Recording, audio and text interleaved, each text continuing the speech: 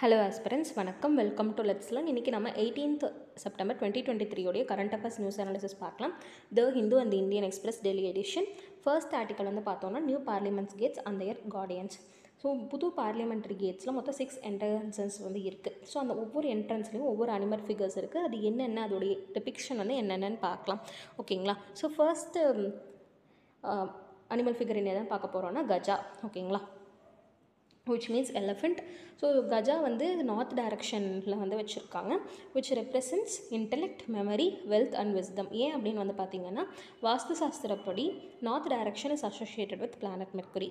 So planet mercury is associated with higher intellect. ஓகேங்களா? So அந்த இடத்துல வந்து லார்ட் குபேரா வந்து வைக்கணும்.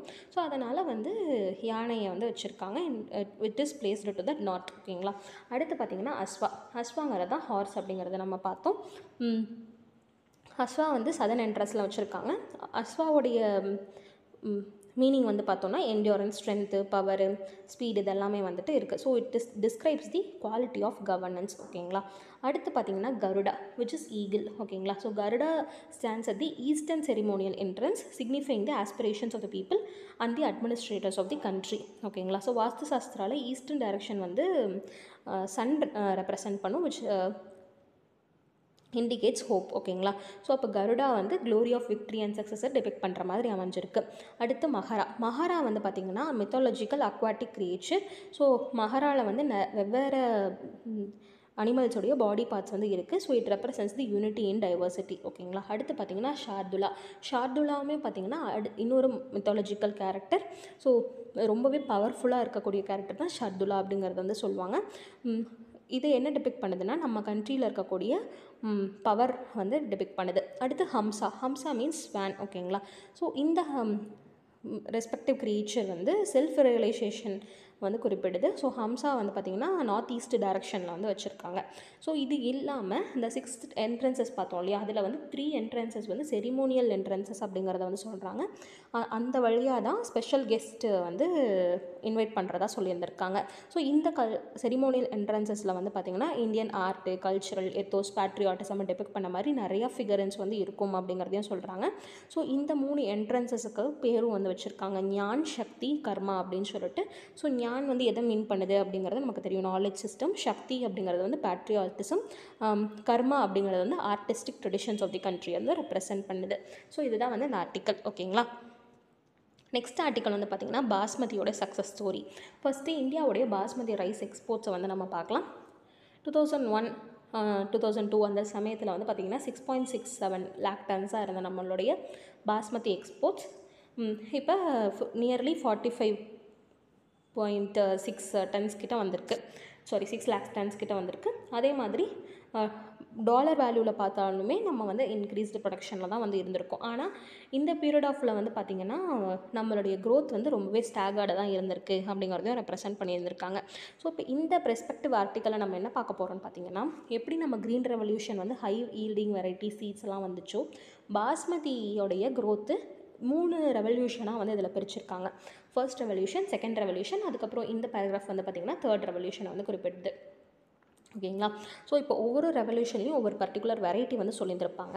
ஸோ அதுக்கு முன்னாடி ட்ரெடிஷ்னலாக ரெவல்யூஷன் வர்றதுக்கு முன்னாடி நம்ம என்ன மாதிரி நேச்சுரல் கல்டிவர்ஸ் ஆஃப் பாஸ்மதி கல்டிவேட் பண்ணோம் அப்படிங்கிறத வந்து பார்க்கலாம். விச் இன்க்ளூட்ஸ் தரோரி, அதை வந்து கர்னல் லோக்கல் ஆர் HBC 19 அப்படிங்கிறத சொல்லுவாங்க, இல்லைனா டேராடூனி டைப் 3 அப்படிங்கிறதையும் வந்து சொல்லுவாங்க. ஸோ 1980s வரைக்கும் வந்து பார்த்திங்கன்னா ட்ரெடிஷ்னலாக ஃபார்மர்ஸ் பாஸ்மதி வெரைட்டிஸ் வந்து க்ரோ பண்ணுறாங்க இல்லையா. ஸோ அதோட ஹைட்டுமே பார்த்திங்கன்னா 160 சென்டிமீட்டர் வரைக்கும் இருக்கும். இது ஈஸியாக வந்து லாட்ஜிங் ஆக்டிவிட்டி வந்து ரெப்ரசென்ட் பண்ணும். லாட்ஜிங் அப்படின்னா நம்ம வயல்லலாம் போகும்போது பார்த்துருப்போம், நெற்பயிர்கள்லாம் வந்து ஒரு டே சாஞ்சிருக்கும் இல்லையா, கதிரோட வெயிட், அந்த நெல்லோட வெயிட் தாங்காமல் அப்படி கதிரெல்லாம் சாஞ்சிருக்கும்ல. ஸோ அதை தான் வந்துட்டு லாட்ஜிங் அப்படிங்கிற மாதிரி சொல்லுவாங்க. ஸோ அதோடைய கேரக்டரிஸ்டிக் ஃபீச்சர் வந்து ரொம்பவே லாட்ஜிங் இருந்துச்சு அப்படிங்கிறத சொல்கிறாங்க. ஸோ இந்த மாதிரி லாட்ஜிங் ஏற்படுறதுனால என்ன பாதிப்பாகும்னு பார்த்திங்கன்னா, இந்த நெல்லெல்லாம் வந்து ஒன்று மேலே ஒன்று இருக்கும்போது கீழே இருக்கக்கூடிய லேண்டில் மாய்ஸ்சரும் இருக்கும் இல்லையா.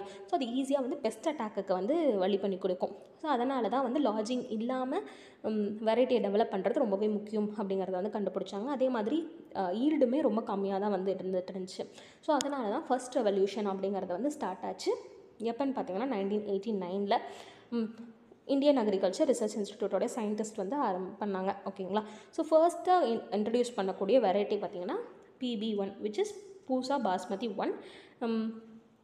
ஸோ இதோடைய பர்டிகுலர் கேரக்டரிஸ்டிக் ஃபீச்சர்னு பார்த்தோம்னா இதை வந்து லாஜிங் ஆக்டிவிட்டி வந்து இதை டிபிக் பண்ணாது. அதே மாதிரி 100 to 105 சென்டிமீட்டர் தான் இதோட வளர்கிற ஹைட் வந்து இருக்கும். ஓகேங்களா. அதே மாதிரி ஈல்டட் எவ்வளோ குவிண்டால்னு பார்த்தீங்கன்னா 25 to 26 quintals green per acre. ஓகேங்களா. ஸோ இந்த 25 to 26 குவிண்டால்ஸ்னு சொல்கிறோம் இல்லையா, குவிண்டால் அப்படிங்கிறது பார்த்தீங்கன்னா 100 kg. 1 quintal is equal to 100 kg. இதுதான் வந்து யூனிட்டு. ஸோ அதனால் வந்து என்ன நடக்குதுன்னு பார்த்தீங்கன்னா நிறைய ப்ரொடக்ஷன் வந்து இன்க்ரீஸ் ஆகுது. இதுக்குமே வந்து MS சுவாமிநாதன் இருக்கார் இல்லையா, ஸோ அவருமே நிறையா வெரைட்டிஸ் வந்து ஆன் த சேம் லைன்ஸ் வந்து கண்டுபிடிக்கிறாங்க. எப்படி வந்து பார்த்தீங்கன்னா இந்த டெவலப் பண்ணக்கூடிய பாஸ்மதியில் நிறைய ஆட்ரிபியூட்ஸை வந்து டெவலப் பண்ணுறாங்க. எப்படின்னு பார்த்தீங்கன்னா அரோமா, நான் ஸ்டிக்கினஸாக இருக்கணும், அதே மாதிரி எலங்கேஷன் அப்பான் குக்கிங், இதெல்லாமே வந்துட்டு கொண்டு வரணும் டிராஃப்ட் வெரைட்டிஸில் அப்படின்னு வந்து ஸ்டார்ட் பண்ணுறாங்க. ஸோ இதுதான் வந்து பார்த்திங்கன்னா first revolution PB1 variety of basmati. So அடுத்து பார்த்திங்கன்னா செகண்ட் ரெவல்யூஷனில் வந்து என்ன ஆகுது அப்படின்னு பார்க்கும்போது ஆரம்பிக்கப்பட்ட ஃபர்ஸ்ட் ரெவல்யூஷனில் இம்ப்ரூவைஸ்டு வெர்ஷனான அந்த செகண்ட் ரெவல்யூஷன் வந்து செயல்படுது, which includes Pusa basmati 1121 which is PB11. ஓகேங்களா. ஸோ இந்த PB1121 வந்து பார்த்திங்கன்னா ஓரளவுக்கு கம்மியான விளைச்சல் வந்து கொடுத்தாலுமே அதோடைய கிரெயின் குவாலிட்டி ரொம்பவே அதிகமாக இருந்துச்சு. அதோடைய கேரக்டரிஸ்டிக் ஃபீச்சர்ஸ் அந்த கர்னல் லென்த்து, குக்கிங் டைமு இதெல்லாமே வந்துட்டு இன்க்ரீஸ் ஆச்சு. அதே மாதிரி சமைக்கும் போது ரைஸ் ஓவரி ஆகுதுன்னு சொல்லுவாங்க இல்லையா, ஸோ அந்த காம்பனண்ட் வந்து இந்த பர்டிகுலர் PB1121க்கு இன்க்ரீஸ் ஆச்சு. ஓகேங்களா. ஸோ இதுதான் வந்து செகண்ட் ரெவல்யூஷன். தேர்ட் ரெவல்யூஷன் வந்து பார்த்திங்கன்னா PB1 அதோட கம்பேர் பண்ணி தான் வந்து சொல்லியிருந்திருக்காங்க. இந்த டெவலப் பண்ணப்பட்ட PB1509 seat to grain duration வந்து ரொம்பவே கம்மியாக தான் இருந்துச்சு. ஸோ ஈஸியாக வந்து சீக்கிரம் நம்ம எடுத்துடலாம் கல்டிவேஷனை. ஸோ இதுதான் வந்து ஏர்லி மெச்சூரிங் ஹை ஈல்டிங் வெரைட்டியான PB1509. இது வந்து ரொம்பவே அட்வான்டேஜஸாக இருந்துச்சு ஃபார்மர்ஸ்க்கு. ஏன் அப்படின்னு வந்து பார்த்திங்கன்னா அவங்களோட கிராப்பிங் சீசன் சீக்கிரமாக முடிஞ்சதுக்கப்புறம் அவங்க நெக்ஸ்ட் க்ராப்பு இல்லைனா அந்த இன்டர்மிட்டன்ட் டைம் பீரியடில் வந்து வேறு க்ராப்ஸை வந்து அவங்களால கல்டிவேட் பண்ண முடிஞ்சிச்சு. ஃபார் எக்ஸாம்பிள் பொட்டேட்டோ க்ராப்ஸு, அதே மாதிரி சன்ஃப்ளவர், ஸ்வீட் கார்ன், ஆனியன், இந்த மாதிரிலாம் க்ராப்ஸை அவங்க கல்டிவேட் பண்ண முடிஞ்சுது அப்படிங்கிறத வந்து சொல்கிறாங்க. ஸோ இதுதான் வந்து 3 ரெவல்யூஷன்ஸ் ஆஃப் பாஸ்மதி. ஓகேங்களா. ஸோ இது இல்லாமல் பாஸ்மதிக்குன்னு உண்டான சில நோய்கள்லாம் இருக்கும் இல்லையா, அந்த நோய்களை எப்படி வந்து டிசீஸ் ரெசிஸ்டன்ஸ் வந்து டெவலப் பண்ணாங்க அப்படிங்கிறதையும் அதில் சொல்கிறாங்க. ஸோ PB1121 எங்கே பார்த்தோம், செகண்ட் ரெவல்யூஷனில் பார்த்தோம் இல்லையா. ஸோ அந்த PB1121 வந்து பார்த்திங்கன்னா it is susceptible to bacterial leaf flight. Bacterial leaf flight அப்படிங்கிறது வந்து பார்த்திங்கன்னா ரைஸில் வரக்கூடிய ஒரு disease. It is caused by bacteria. So இதை கண்ட்ரோல் பண்ணணும் அப்படிங்கிறதுக்காக நிறைய ஜீன் டெக்னாலஜி வந்து யூஸ் பண்ணிகிட்டு இருந்தாங்க. ஸோ அந்த ஜீன்ஸ் வந்து பார்த்திங்கன்னா மார்க்கர் அசிஸ்டட் செலெக்ஷன் மூலமாக ஐடென்டிஃபை பண்ணப்பட்டு ஸோ அதுக்கப்புறம் அந்த ரெஸ்பெக்டிவ் கல்டிவரில் பொருத்தப்பட்டு ஈல்டை வந்து இன்க்ரீஸ் பண்ண ஆரம்பித்தாங்க. And also it developed resistance over the bacterial leaf flight. ஓகேங்களா. 2021 என்ன நடக்குதுன்னு பார்த்தீங்கன்னா இந்தியன் அக்ரிகல்ச்சர் ரிசர்ச் இன்ஸ்டிடியூட் பூசா பாஸ்மதி 1885 1847 வந்துட்டு ரிலீஸ் பண்ணுறாங்க. So these are basically PB1121 and PB1509 having inbuilt resistance against bacterial flight as well as rust blast fungal disease. So ப்ரீவியஸாக launch பண்ணப்பட்ட 1121 அதாவது second ரெவல்யூஷனில் launch பண்ணப்பட்ட ஒரு வெரைட்டி, அதே மாதிரி 1509. இந்த ரெண்டு வெரைட்டிஸோடைய extension of the disease resistance தான் இந்த ரெண்டு வெரைட்டிஸ். ஓகேங்களா. ஸோ இந்த ரெண்டு வெரைட்டிஸுமே வந்து பார்த்திங்கன்னா எந்த ரெண்டு ஜீன்ஸை வச்சு உருவாக்கப்பட்டதுன்னா XA21 அண்ட் XA13 அப்படிங்கிறத சொல்கிறாங்க.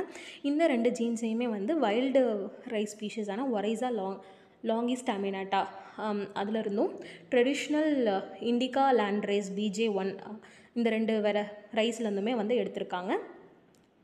அதே மாதிரி Indica rice cultivar, land rice, so இந்த மாதிரி இருக்கக்கூடிய ரைஸ் வெரைட்டிஸ்லேருந்து PI2 அண்ட் PI54 ஜீன்ஸுமே வந்துட்டு பிளாஸ்ட் டிசீஸ்க்கு அகெயின்ஸ்டாக வந்து எடுத்து ரீஇன்கார்பரேட் பண்ணியிருக்காங்க. ஓகேங்களா.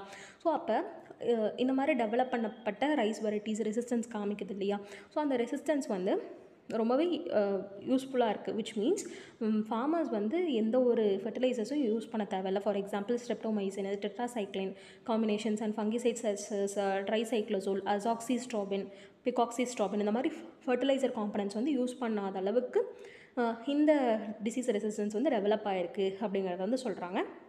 அப்போ இந்த மாதிரி டெவலப் பண்ணுறது மூலமாக எந்த ஒரு ரிஸ்க் ஃபேக்டர்ஸும் கிடையாதா அப்படிங்கிறத இது கேட்கலாம். ஸோ அதுக்கு உண்டான ரிஸ்க் ஃபேக்டர்ஸ் அப்படின்னு பார்த்தோன்னா பாஸ்மதியை பொறுத்த வரைக்கும் மினிமம் சப்போர்ட் ப்ரைஸ் வந்து கிடையாது for basmati Bedi. So MSP கிராப்ஸ்ன்னு நம்ம படிப்போம் இல்லையா, ஸோ அதில் வந்துட்டு நான் பாஸ்மதி ரைஸ்க்கு மட்டும்தான் எம்எஸ்பி வந்து இருக்குது. ஓகேங்களா.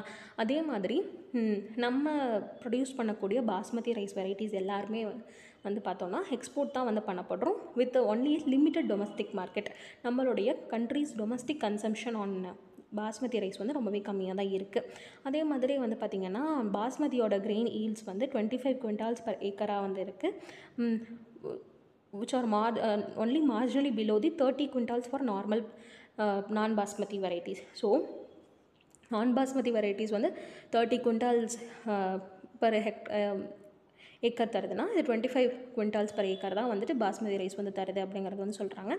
அதே மாதிரி ப்ரைஸுமே வந்து பார்த்திங்கன்னா பெரிய அளவுக்கு வந்து டிஃப்ரென்சஸ் இல்லை அப்படிங்கிறதையும் சொல்கிறாங்க. ஆனால் ஒரு மேசிவ் அமௌண்ட்டில் கிரேடு வைஸாக வந்து பார்க்கும்போது பாஸ்மதி க்ரோவர்ஸ் வந்து ஈஸியாக அவங்களால மணி மேக் பண்ண முடியும். ஆனால் அவங்களுக்கும் சில ரெஸ்ட்ரிக்ஷன்ஸ் வந்து இருக்குது. எப்படின்னு பார்த்தீங்கன்னா நம்ம கண்ட்ரியில் சில ரெஸ்ட்ரிக்ஷன்ஸ் வந்து கொடுக்குறாங்க இல்லையா, எக்ஸ்போர்ட் ரெஸ்ட்ரிக்ஷன்ஸ். ஸோ அதில் ரீசெண்டாக என்ன கொடுத்துருக்காங்கன்னு பார்த்தீங்கன்னா யாரால் $1,200 per டன்னுக்கு அதிகமாக பாஸ்மதி வெரைட்டியை வந்து விற்க முடியுமோ அவங்க மட்டும்தான் எக்ஸ்போர்ட் பண்ணணும் அப்படிங்கிற மாதிரி ஒரு கர்வ் இருக்குது. ஸோ அது வந்து நிறையா ஃபார்மர்ஸை பாதிக்குது அப்படிங்கிறத வந்து சொல்லியிருக்காங்க. ஸோ இதுதான் வந்து basmati success story. Next article வந்து பார்த்திங்கன்னா PM Vishwakarma scheme, it is under the ministry of MSME. இதை வந்து அஃபிஷியலாக இன்றைக்கி லான்ச் பண்ணியிருக்காங்க. இண்டிபெண்டன்ஸ் டே ஸ்பீச்லேயே வந்து இதை பற்றி சொல்லியிருந்திருப்பாங்க. இதை பற்றி எலாபரேட்டாக நம்ம ப்ரீவியஸ் மந்த்லேயே நம்ம பார்த்தோம்.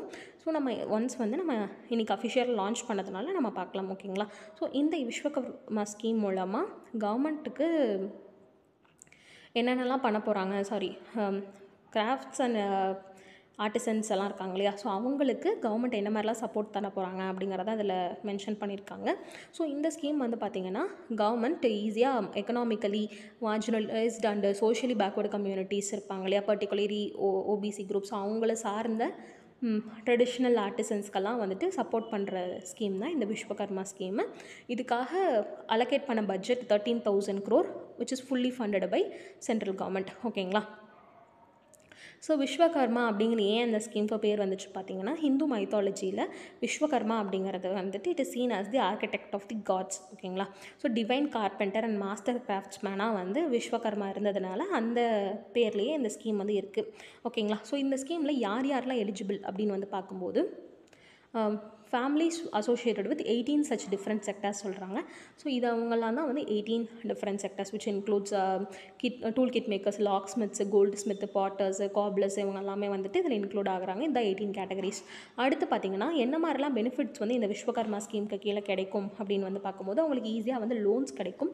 அவங்களுக்கும் என்னோட ஸ்கில் டெவலப்மெண்ட் ப்ரோக்ராம்ஸுமே இதில் வந்துட்டு அசோசியேட் பண்ண போகிறாங்க.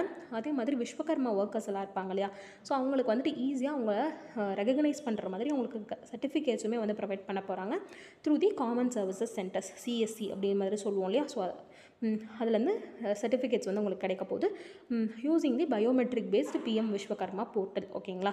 ஸோ அதே மாதிரி ரெகக்னிஷன் வேறு என்னென்ன ஆஸ்பெக்ட்ஸ்லாம் கிடைக்க போகுதுன்னு பார்த்தீங்கன்னா certificate, ID card, skill upgradation involving basic and advanced training. அதே மாதிரி ஒரு டூல் கிட் இன்சென்டிவும் வந்து கொடுப்பாங்க of ₹15,000, collateral free credit support up to 1 lakh first ட்ரான்ச்சில். அடுத்து பார்த்திங்கன்னா second ட்ரான்ச்சில் 2 lakh collateral free loan தருவாங்க. இதுலேயுமே வந்து பார்த்திங்கன்னா ஒரு கன்செஷனல் இன்ட்ரெஸ்ட் ரேட் வந்து இருக்குது. 5% incentives for digital transactions and marketing support. இதுக்கெல்லாமே வந்துட்டு இன்சென்டிவ்ஸுமே வந்து தராங்க. ஓகேங்களா. 5%. ஸோ இதுதான் வந்து பிஎம் விஸ்வகர்மா ஸ்கீம் பற்றி. ஸோ நெக்ஸ்ட்டு வந்து நம்ம சவுத் கோஆப்ரேஷன் அப்படின்னு ஒரு ஆர்டிக்கல் வந்து பார்க்க போகிறோம். ஸோ அதில் பார்க்குறதுக்கு முன்னாடி நம்ம ஆஃப்ரிக்கன் யூனியனும் G20 ஒரு மெம்பர் ஆகிட்டாங்க. So G20 it is Navas G21 ஓகேங்களா. ஸோ இந்த ஆஃப்ரிக்கன் யூனியனுடைய பேக்ட்ராப்பில் தான் இந்த ஒரு ஆர்டிக்கல் வந்து இருக்குது. ஸோ அதுக்கு முன்னாடி நம்ம ஆஃப்ரிக்கன் யூனியன்னா என்னென்னு அப்படின்னு பார்த்துருவோம். It is an inter governmental organisation ஓகேங்களா. ஸோ இதில் வந்து 55 மெம்பர் ஸ்டேட்ஸ் ஆஃப் ஆஃப்ரிக்கா வந்து இருக்காங்க. 2002 இதை எஸ்டாப்ளிஷ் பண்ணப்பட்ட ஆர்கனைசேஷன். இந்த ஆர்கனைசேஷனுக்கு முன்னாடியே ஆர்கனைசேஷன் ஆஃப் ஆஃப்ரிக்கன் யூனிட்டி அப்படிங்கிற மாதிரி ஒன்று இருந்துச்சு. ஸோ அதோட சக்ஸஸராக தான் அந்த ஆஃப்ரிக்கன் யூனியன் வந்து இருக்குது. ஸோ இந்த ஆஃப்ரிக்கன் யூனியனோட செக்ரட்டரியேட் ஆகட்டும், ஆஃப்ரிக்கன் யூனியன் கமிஷன், ஸோ இது எல்லாமே வந்து அடிஸ் அபாபாவில் இருக்குது, விச் இஸ் எத்தியோப்பியாஸ் கேபிட்டல் ஓகேங்களா. ஸோ இதோட டோட்டல் ஜிடிபி வந்து பார்த்திங்கன்னா 3 trillion with around 1 billion people ஓகேங்களா. ஸோ அப்போ இந்த ரெஸ்பெக்டிவ் ஆர்டிக்கலில் நம்ம குளோபல் சவுத் அப்படிங்கிற மாதிரி ஒரு டெர்மினாலஜி தான் படிக்க போகிறோம். நம்ம நிறைய டைம் வந்து பார்த்துருக்கோம் global north and global south அப்படின்னு சொல்லிட்டு differentiation. It is based economically. So நம்ம ஈக்குவேட்டர் வந்து பிரிக்கிறது பார்த்திங்கன்னா நார்த் அண்ட் சவுத் ஹெமிஸ்பியர் அப்படிங்கிற மாதிரி நம்ம பிரிப்போம், விச் இஸ் ஜியாகிரபிக்கலி ஓகேங்களா. ஸோ எக்கனாமிக்கலி வந்து பார்த்தோம்னா மோர் டெவலப்டு கண்ட்ரீஸையும் லெஸ் டெவலப்டு கண்ட்ரீஸையும் வந்து பிராண்ட் லைன் அப்படிங்கிற ஒரு லைன் வந்து பிரிக்கும், which is based on economy ஓகேங்களா. ஸோ இதில் நம்ம முக்கியமாக தெரிஞ்சுக்க வேண்டிய ஒரு விஷயம் என்ன பார்த்திங்கன்னா, Australia comes under global north ஓகேங்களா. ஸோ இப்போ வந்து இந்த ஆர்டிக்கலில் போவோம். ஸோ குளோபல் சவுத்தில் ஒரு பேசிக் கொஷின் வந்து கேட்டு இந்த ஆர்டிக்கலை வந்து கண்டினியூ பண்ணுறாங்க. ஸோ எப்படி வந்து நம்ம ஃபுட் அண்ட் நியூட்ரிஷனல் செக்யூரிட்டியை வந்து இந்த கிளைமேட் சேஞ்சில் இருக்கக்கூடிய வேர்ல்டில் நம்ம அட்ரஸ் பண்ண முடியும் அப்படிங்கிறத வந்து கேட்டிருக்காங்க. ஸோ ஃபர்ஸ்ட் வந்து என்ன சொல்கிறாங்கன்னு பார்த்தீங்கன்னா, இன்டர்நேஷ்னல் பார்டர்ஸை வந்து அக்ரிகல்ச்சர் ட்ரேடுக்காக நம்ம ஓப்பன் பண்ணி விடணும். ஸோ அப்படி பண்ணுறது மூலமாக நம்மளுக்கு ஃபுட் செக்யூரிட்டி என்ஹான்ஸ் ஆகும் அப்படிங்கிறதையும் வந்து சொல்கிறாங்க. So India exported 85 million tons of serials to the world contributing to the global food security ஓகேங்களா. ஸோ இப்போ இந்த ரெஸ்பெக்டிவ் ஆர்டிக்கலில் இந்தியாவும் ஆஃப்ரிக்காவும் எந்த மாதிரி ரீஜன்ஸில் யுனைட்டடாக இருக்காங்க, மெயின்லி இந்த ஏரியா ஆஃப் ஃபுட் செக்யூரிட்டி அப்படிங்கிறத வந்து சொல்லியிருந்திருப்பாங்க. ஸோ அடுத்த பாயிண்ட் என்ன சொல்கிறாங்கன்னு பார்த்தீங்கன்னா, இந்த மாதிரி கிளைமேட் சேஞ்ச் ரிலேட்டடாக காஸ் பண்ணக்கூடிய அந்த டேமேஜ் எல்லாம் இருக்கும் இல்லையா, லாஸ் அண்ட் டேமேஜ். ஸோ அதுக்காக டெவலப்டு கண்ட்ரிஸ் என்ன பண்ணணும்னா $100 billion வந்து ப்ரொவைட் பண்ணணும் அப்படிங்கிறதையும் சொல்லியிருக்காங்க. அதே மாதிரி G20 இந்த ஆஃப்ரிக்கா வந்து இன்க்ளூஷன் ஆனதுனால நிறைய சேலஞ்சஸ் வந்து அட்ரஸ் பண்ணுறதுக்கு ஒரு வாய்ப்பாக வந்து அமையும். மெயினாக வந்து பார்த்திங்கன்னா பாப்புலேஷன் க்ரோத் அட்ரஸ் பண்ணுறதுக்கு, பாவர்ட்டி அட்ரஸ் பண்ணுறது, அண்டர் நரிஷ்மெண்ட்டு, இது எல்லாத்தையுமே வந்துட்டு நம்ம உற்று நோக்கி அதை வந்து சால்வ் பண்ணணும் அப்படிங்கிறதையும் வந்து சொல்கிறாங்க. ஸோ இதுக்கு தான் வந்து இந்தியாவும் ஆஃப்ரிக்காவும் கொலாபரேட் பண்ணி சவுத் லேர்னிங்கை வந்து எடுத்துக்கிட்டு நிறையா சஸ்டைனபிள் அக்ரிகல்ச்சர் அண்ட் ஃபுட் சிஸ்டம்ஸை வந்து டெவலப் பண்ணணும் அப்படிங்கிறத வந்து சொல்கிறாங்க. ஏன் அப்படின்னு வந்து பார்த்திங்கன்னா, 2 ரீஜன்ஸ்லேயுமே வந்து நியூட்ரிஷன் சென்சிட்டிவ் க்ராப்ஸை வந்து விளைவிக்கிறோம். அதே மாதிரி மால் நியூட்ரிஷன் 2 ரீஜன்ஸ்லையுமே அதிகமாக இருக்குது. ஸோ அதனால் நிறையா கொலாபரேஷன்ஸ் வந்து தேவை அப்படிங்கிறதையும் சொல்கிறாங்க. மெயின்லி பயோஃபோர்ட்டிஃபிகேஷன் ஆஃப் ஸ்டேபிள் க்ராப்ஸ் ரொம்பவே முக்கியம்னு சொல்கிறாங்க. பயோஃபோர்ட்டிஃபிகேஷன் அப்படின்னா என்னென்னு பார்த்தீங்கன்னா, ஆல்ரெடி இருக்கக்கூடிய ஒரு ப்ராடக்ட்டில் நம்ம விட்டமின்ஸோ இல்லை சர்டன் மினரல்ஸோ வந்து ஆட் பண்ணி அதோடைய நியூட்ரிஷனை வந்து என்ஹான்ஸ் பண்ணுறது தான் பயோஃபோர்ட்டிஃபிகேஷன் ஓகேங்களா. ஸோ இப்போ நார்மலாக நம்ம வீட்டில் பயன்படுத்துகிற உப்பு வந்து அயோடைஸ்டு சால்ட் அப்படின்னு வந்து சொல்லுவாங்க இல்லையா. ஸோ சால்ட்டில் வந்து அயோடின் வந்து ஆட் பண்ணியிருப்பாங்க. ஸோ இதுதான் வந்து ஃபோர்ட்டிஃபிகேஷன் ஓகேங்களா. ஸோ இப்போ இந்த fortification of the stable crops வந்து ரொம்பவே முக்கியம் அப்படிங்கிறதையும் சொல்கிறாங்க. அதே மாதிரி நியூட்ரிஷன் டயட்ஸுமே வந்து 2 ரீஜன்ஸ்லையுமே வந்து டெவலப் பண்ணணும். ஸோ இதுக்காக தான் வந்து த consultative group on international agriculture research வந்து அவங்களுடைய harvest plus ப்ரோக்ராமும் Indian council of agriculture ரிசர்ச்சுமே 2 பேர் சேர்ந்து நிறையா நியூட்ரியன்ட் ரிச் ஸ்டேபிள் ஃபுட் கிராப்ஸை வந்து டெவலப் பண்ணிகிட்ருக்காங்க. For example iron and zinc பயோஃபோர்ட்டிஃபைடு pearl millet, அதாவது கம்பில் வந்து பார்த்திங்கன்னா அயனும் ஜிங்க்கும் சேர்ந்து ப்ரொடியூஸ் பண்ணுற மாதிரி ஃபோர்ட்டிஃபிகேஷன் வந்து பண்ணுறாங்க. அதே மாதிரி ஜிங்க் பயோஃபோர்ட்டிஃபைடு ரைஸ் அண்ட் வீட்டு, அயன் பயோஃபோர்ட்டிஃபைடு பீன்ஸ் எல்லாம் வந்து டெவலப் பண்ணியிருக்காங்க. இந்த மாதிரி இனோவேஷன்ஸ் வந்து பண்ணுறது மூலமாக இந்தியன் ஸ்டேட்ஸுக்கும் ஆஃப்ரிக்கன் கண்ட்ரீஸுக்குமே மால் நியூட்ரிஷன் வந்து குறைக்க முடியும். ஸோ இது மூலமாக நம்ம சஸ்டைனபிள் டெவலப்மெண்ட் கோல்ஸையுமே வந்துட்டு அச்சீவ் பண்ணும், which includes eliminating hunger and malnutrition ஓகேங்களா. ஸோ 4th பாயிண்ட்டாக வந்து என்ன சொல்கிறாங்கன்னு பார்த்தீங்கன்னா, இந்த மாதிரி நியூட்ரிஷியஸ் ஃபுட்டோடைய ஆக்சஸையுமே வந்துட்டு நம்ம என்ஹான்ஸ் பண்ணணும். ஸோ அதுதான் வந்து ஒரு multi dimensional problem of under nutrition வந்து இருக்குது. எப்படின்னு பார்த்தீங்கன்னா, நான் ஒரு ஹெல்தி ஃபுட் சாப்பிட்ணும் அப்படின்னு நினைக்கிறேன்னா அதுக்கு இருக்கக்கூடிய கடைகள் வந்து நம்ம லொக்காலிட்டியில் ரொம்பவே கம்மியாக இருக்குது. ஸோ ஆக்சசிபிலிட்டி கம்மியாக இருக்குது. ஸோ அதையும் வந்து இன்க்ரீஸ் பண்ணணும் அப்படிங்கிறத வந்து சொல்கிறாங்க. ஸோ இது மூலமாக தான் நம்மளுடைய நியூட்ரிஷனல் செக்யூரிட்டி நல்லாவே என்ஹான்ஸ் ஆகும் அப்படிங்கிறதையும் சொல்கிறாங்க. ஸோ இதுக்குண்டான அனாலிசிஸ் வந்து பண்ணி பார்க்கும்போது எப்படி சொல்கிறாங்கன்னு பார்த்தீங்கன்னா, மதர்ஸ் எஜுகேஷன் மெயினாக வந்து ஹையர் எஜுகேஷன் இருந்தது அப்படி, அதே மாதிரி mothers with normal BMI index இருந்தாங்க அப்படின்னா அவங்க வந்து அவங்களுடைய சில்ட்ரனை அண்டர் நியூட்ரிஷன் இல்லாமல் வந்து பார்த்துப்பாங்க அப்படிங்கிறத சொல்கிறாங்க. ஸோ இதுலேருந்து என்ன தெரியுதுன்னா, மதர்ஸ்க்கெல்லாம் வந்து ஒரு ப்ராப்பர் நாலேஜ் இருக்கணும், அவங்களும் எஜுகேஷன் சிஸ்டமில் இன்க்ளூட் ஆகணும் அப்படிங்கிறதையும் வந்து சொல்கிறாங்க. ஸோ அதனால் வந்து பார்த்திங்கன்னா நிறையா இந்தியன் ஸ்டேட்ஸ் வந்து உமன் டெவலப்மெண்ட்டுக்காக சர்டன் ஸ்கீம்ஸ் வந்து எடுத்துகிட்டு வந்துட்டுருக்காங்க. ஃபார் எக்ஸாம்பிள் ஸ்டேட் கவர்மெண்ட்ஸ் வந்துட்டு என்ன சொல்கிறாங்கன்னா, சில ஸ்டேட் கவர்மெண்ட்ஸ் அவங்களுடைய உமனுடைய ஸ்கூலிங் அண்ட் ஹையர் எஜுகேஷனை ப்ரமோட் பண்ணுறதுக்காக அவங்களுக்கு ஸ்காலர்ஷிப் ப்ரோக்ராம்ஸுமே வந்துட்டு கொடுக்குறாங்க with ₹500 per month from class 9 and increase it gradually to ₹1,000 per month till the completion of graduation and post graduation. ஓகேங்களா? ஸோ அப்போ இன்வெஸ்ட்மெண்ட் இன் உமன்ஸ் ஹையர் எஜுகேஷன் அப்படிங்கிறது வந்து ரொம்பவே நெசசரியாக வந்து இருக்குது. அது மூலமாக தான் நம்ம ஃபீமேல் லேபர் ஃபோர்ஸ் பார்ட்டிசிபேஷனும் இன்க்ரீஸ் பண்ண முடியும், எக்கனாமிக் க்ரோத்துமே அதனால் அச்சீவ் ஆகும். ஸோ இது வந்து பார்த்திங்கன்னா ஒரு மல்டி டைமென்ஷனல் சொல்யூஷன் மாதிரி இதுக்கு ஆக்ட் ஆகும் அப்படிங்கிறத சொல்கிறாங்க. ஸோ ஃபைனலாக என்ன சொல்ல முடிக்கிறாங்கன்னு பார்த்தீங்கன்னா, நம்ம மெயினாக நிறையா இனிஷியேட்டிவ்ஸ் வந்து கொண்டு வரணும். For example wash initiatives. Wash அப்படிங்கிறது பார்த்திங்கன்னா வாட்டர், சானிடேஷன் அண்ட் ஹைஜீன். ஓகேங்களா? ஸோ இது எதுக்காக அப்படின்னா ஹெல்த் எக்கோசிஸ்டம் வந்து ப்ராப்பராக இருக்கணும் அப்படிங்கிறதுக்காக கொண்டு வரப்பட்ட இனிஷியேட்டிவ் தான். இந்த கோவிட் டைமில் தான் கொண்டு வந்தாங்க. ஸோ இது மூலமாக நிறையா மல்டிப்ளையர் எஃபெக்ட் வந்து இருக்குது. ஏன் அப்படின்னா நம்ம ப்ராப்பராக சோப் போட்டு வாஷ் பண்ணாமல் சாப்பிட்றதோ, ஸோ அந்த மாதிரிலாம் இருக்கும்போது நமக்கு டிசீசஸ் அக்கர் ஆகும் இல்லையா? ஸோ அதெல்லாமே வந்துட்டு கம்மியாகும் அப்படிங்கிறத வந்து சொல்கிறாங்க. ஸோ இந்த ஒரு பர்டிகுலர் கொலாபரேஷன் எஃபர்ட் மூலமாக நம்ம நிறையா சொல்யூஷன்ஸ் வந்து நம்ம கொண்டு வரலாம் அப்படிங்கிறதையும் மென்ஷன் பண்ணுறாங்க. ஸோ அதே மாதிரி இந்தியா அண்ட் ஆஃப்ரிக்கா அப்படின்னு வரும்போது நம்மளுடைய ஸ்வச் பாரத் அபியானையும் அவங்க ஆஃப்ரிக்கன் கண்ட்ரீஸில் வந்து ஃபாலோ பண்ண வைக்கலாம். ஸோ அதன் மூலமாக ஓப்பன் டிஃபிகேஷன் ஃப்ரீ இருந்துச்சுனாவே டிசீசஸை நல்லாவே கண்ட்ரோல் பண்ண முடியும் அப்படிங்கிறதையும் சொல்கிறாங்க. மால் நியூட்ரிஷனுமே அதனால் கண்ட்ரோல் பண்ண முடியும்னு சொல்கிறாங்க. ஸோ இப்போ ஆஃப்ரிக்கன் யூனியனை வந்து G20 இன்க்ளூட் பண்ணதுனால நம்ம நிறையா வந்து பொல்யூஷன்ஸை நிறைய சொல்யூஷன்ஸை வந்து நம்ம கொடுக்கணும் with respect to global south. ஓகேங்களா? அடுத்து பார்த்திங்கன்னா இன்விசிபிள் உமன் ஆஃப் சயின்ஸ். நம்ம சாந்தி ஸ்வரூப் பாத்நகர் ப்ரைஸ் வந்து ரொம்ப வருஷம் கழித்து இப்போ மறுபடியும் அனௌன்ஸ் பண்ணுறாங்க அப்படிங்கிற மாதிரி நியூஸில் மிஸ்சலேனியஸில் வந்து பார்த்துருந்தோம். அதில் எத்தனை பேர் வந்து உமனுக்கு கொடுத்துருக்காங்க, இது வரைக்கும் எவ்வளோ உமன் வாங்கியிருக்காங்க, ஸோ இந்த ரெஸ்பெக்டிவ் ப்ரைஸ்க்கும் நோபல் ப்ரைஸ்க்கும் இருக்கக்கூடிய கம்பேரிசன்ஸ், ஸோ இதெல்லாமே வந்து இந்த ஆர்டிக்கலில் வந்து பார்க்கலாம். ஸோ இந்த சாந்தி ஸ்வரூப் பாத்நகர் ப்ரைஸ் வந்து பார்த்திங்கன்னா சயின்டிஃபிக் கரியர் இருக்கக்கூடிய பர்சன்ஸ்க்கு வந்து தராங்க. So it is mainly known for scientific research people. ஓகேங்களா? ஸோ ஆனால் அதில் இருக்கக்கூடிய நெகட்டிவ் அப்படின்னு பார்த்தோன்னா it's consistent failure to recognise woman scientist. இந்த பர்டிகுலர் சாந்தி ஸ்வரூப் பாத்நகர் ப்ரைஸ் வந்து 1958 வந்து இன்ஸ்டியூட் பண்ணப்படுது, which is by Council of Scientific and Industrial Research. ஓகேங்களா? ஸோ மெயினாக 45 இயர்ஸ்க்கு கீழே இருக்கக்கூடிய ஒரு 12 சயின்டிஸ்ட்டுக்கு வந்துட்டு ப்ரைஸ் வந்து கொடுப்பாங்க. ஓகேங்களா? So the prizes cover 7 domains of science which includes physical, chemical, biological, medical, engineering, mathematics and atmospheric.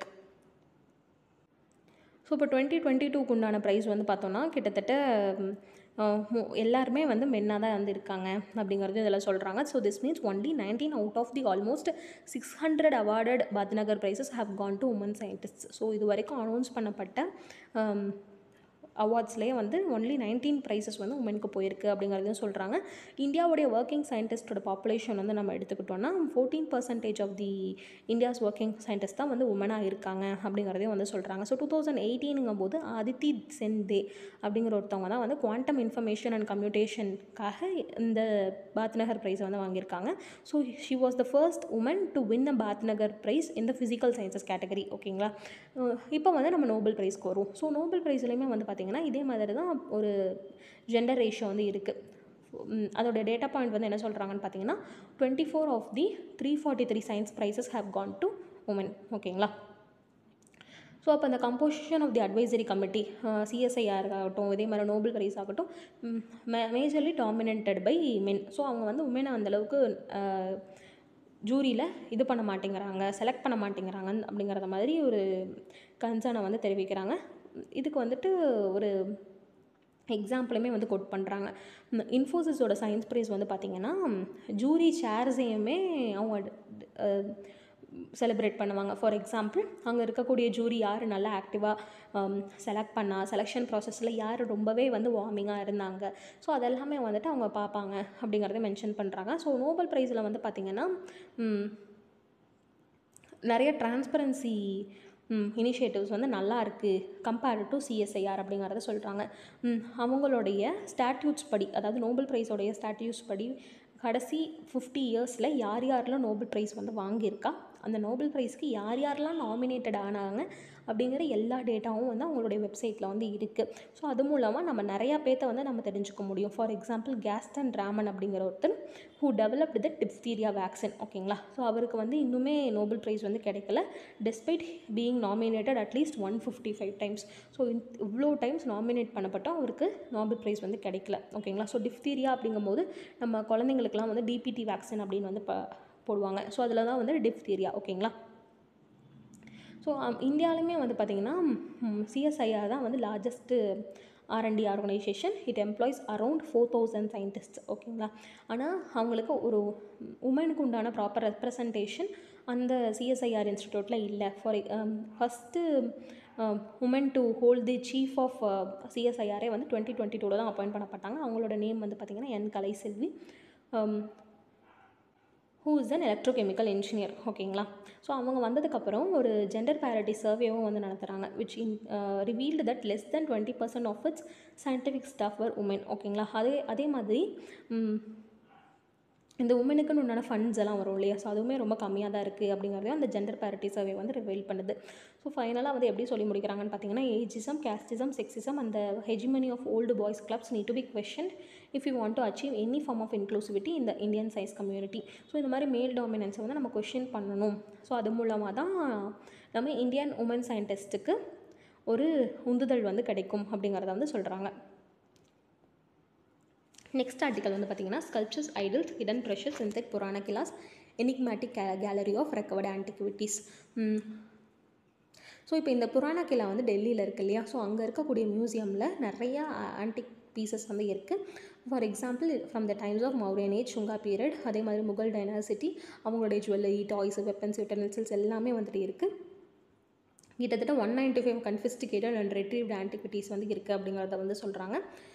அதே மாதிரி அந்த முகலோடைய பேலசஸ்ஸு, அவங்க பேலசஸில் இருக்கக்கூடிய அந்த திங்ஸ் எல்லாமே வந்து நம்ம கம்பேர் பண்ணும்போது கிட்டத்தட்ட 4000 ரிட்ரீவ்டு ஐட்டம்ஸ் வந்து இருக்குது அப்படிங்கிறத வந்து சொல்கிறாங்க. இந்த பர்டிகுலர் புராண கிலா மியூசியம் வந்து பார்த்திங்கன்னா 2019 இனாகுரேட் பண்ணுறாங்க. ஸோ இதில் வந்து stone sculptures, France idols, coins, miniature and Ivory paintings இது எல்லாமே வந்துட்டு இருக்குது. ஒன்ஸ் வந்து அந்த ப்ராடக்ட்ஸ் எல்லாமே வந்துட்டு ஸ்மகிள் பண்ணப்பட்டு அதை ரிட்ரீவ் பண்ணியிருப்பாங்க இல்லையா, ஸோ அந்த ப்ராடக்ட்ஸ் எல்லாம் தான் இங்கே டெபிக்ட் பண்ணியிருக்காங்க. ஃபார் எக்ஸாம்பிள் என்ன சொல்லணும்னு பார்த்தீங்கன்னா, 10th சென்ச்சுரியோடைய Mahishasura Mardini sculpture mainly stolon from Uttarakhand region. So அங்கே வந்து எங்கேருந்து அதை மறுபடியும் ரிட்ரீவ் பண்ணாங்கன்னு பார்த்தீங்கன்னா, நியூயார்க்லேருந்து ரிட்ரீவ் பண்ணியிருக்காங்க 2018. அதே மாதிரி இன்னொரு டேட்டா பாயிண்ட் வந்து பார்த்தோம்னா 1976 நம்ம 305 ஐட்டம்ஸை வந்து ரிட்ரீவ் பண்ணியிருந்திருக்கோம். 2014 நம்ம நிறைய ஐட்டம்ஸை வந்து retrieve பண்ணியிருந்திருக்கோம். So which is also an exercise of diplomatic of goodwill, ஓகேங்களா. அதே மாதிரி ஆர்கியாலஜிக்கல் சர்வே ஆஃப் இந்தியா வந்து என்ன சொல்லியிருக்காங்கன்னு பார்த்தீங்கன்னா, இந்த மாதிரி ஒரு ஆன்டிக் அப்படிங்கிற ஒரு பீஸை வந்து நம்ம கிளாஸிஃபை பண்ணணும்னா அது வந்து 100 years வந்து இருக்கணும், ஓகேங்களா, அதோடைய வயசு. ஸோ 100 yearsக்கு மேலே இருந்துச்சுன்னா தான் அந்த ரெஸ்பெக்டிவ் ஸ்கல்ப்சரையோ இல்லை ஐடலையோ வந்து அது ஆன்டிக் அப்படிங்கிற மாதிரி டினோட் பண்ணுவாங்க. இந்த ஆர்கியாலஜிக்கல் சர்வே ஆஃப் இந்தியா வந்து பார்த்திங்கன்னா ஒரு கேட்லாகை வந்து மெயின்டைன் பண்ணிகிட்டு இருக்காங்க ஆஃப் ஆன்டிக்ஸ் இந்த museums and sides, documentation, each items measurements, ஓகேங்களா. ஒரு சிலைனா அந்த ஒரு சிலையோட ஹைட் என்ன, வெயிட் என்ன, அதோட என்ன மெட்டலில் இருக்குது அப்படிங்கிற மாதிரி ஒரு டாக்குமெண்ட்டுமே வந்து மெயின்டைன் ஆகிட்டுருக்கு. ஸோ அது இல்லாமல் என்ன சொல்கிறாங்கன்னு பார்த்தீங்கன்னா, ஸ்மக்லர்ஸ் வந்து புதுசாக நிறைய இனிஷியேட்டிவ்ஸோ இல்லை அவங்க நிறையா அந்த நெட்வொர்க்ஸை யூஸ் பண்ணி நிறைய சிலை திரட்டெல்லாம் நடக்குது இல்லையா, ஸோ அந்த இதை வந்து நம்ம கர்ப் பண்ணணும் அப்படின்னா ஏஎஸ்ஐ வந்து இன்னுமே நல்லா டெவலப் ஆகணும் அப்படிங்கிறத வந்து சொல்கிறாங்க. ஃபார் எக்ஸாம்பிள் தமிழ்நாடு போலீஸ் கிட்ட ஒரு ஸ்பெஷல் விங்கே வந்து இருக்குது, Idol wing for tracking ideals. ஆனால் ஆர்கியாலஜிக்கல் சர்வே ஆஃப் இந்தியாவுக்கு வந்து பார்த்திங்கன்னா ஈக்குவலன்ட் டிபார்ட்மெண்ட் வந்து எதுவும் இல்லை. ஸோ டைரெக்டாக ஏஎஸ்ஐ வந்து என்ன பண்ணுன்னா சிபிஐயோ இல்லை டைரக்டரேட் ஆஃப் ரெவென்யூ இன்டெலிஜென்ஸ் இல்லைன்னா டெல்லி கிரைம் பிரான்ச்சு இவங்கள தான் வந்து இந்த மாதிரி ஸ்மகிள் பண்ணப்பட்ட ஸ்கல்ப்சர்ஸ் அண்ட் ஐடல்ஸை வந்து ரிட்ரீவ் பண்ணுறதுக்காக அனுப்புவாங்க. அவங்களுக்குன்னு ஒரு பிரத்யேகமான ஐடல் விங் வந்து இல்லை அப்படிங்கிறதையும் மென்ஷன் பண்ணுறாங்க. ஆனால் அந்த respective Idol wing Tamil Nadu police டிபார்ட்மெண்ட்டுக்கு கீழே இருக்குது, ஓகேங்களா. ஸோ இதுதான் வந்து இந்த ஆர்டிக்கல். நெக்ஸ்ட் ஆர்டிக்கல் வந்து பார்த்திங்கன்னா, India set a பைவட்டல் moment in it's health care journey.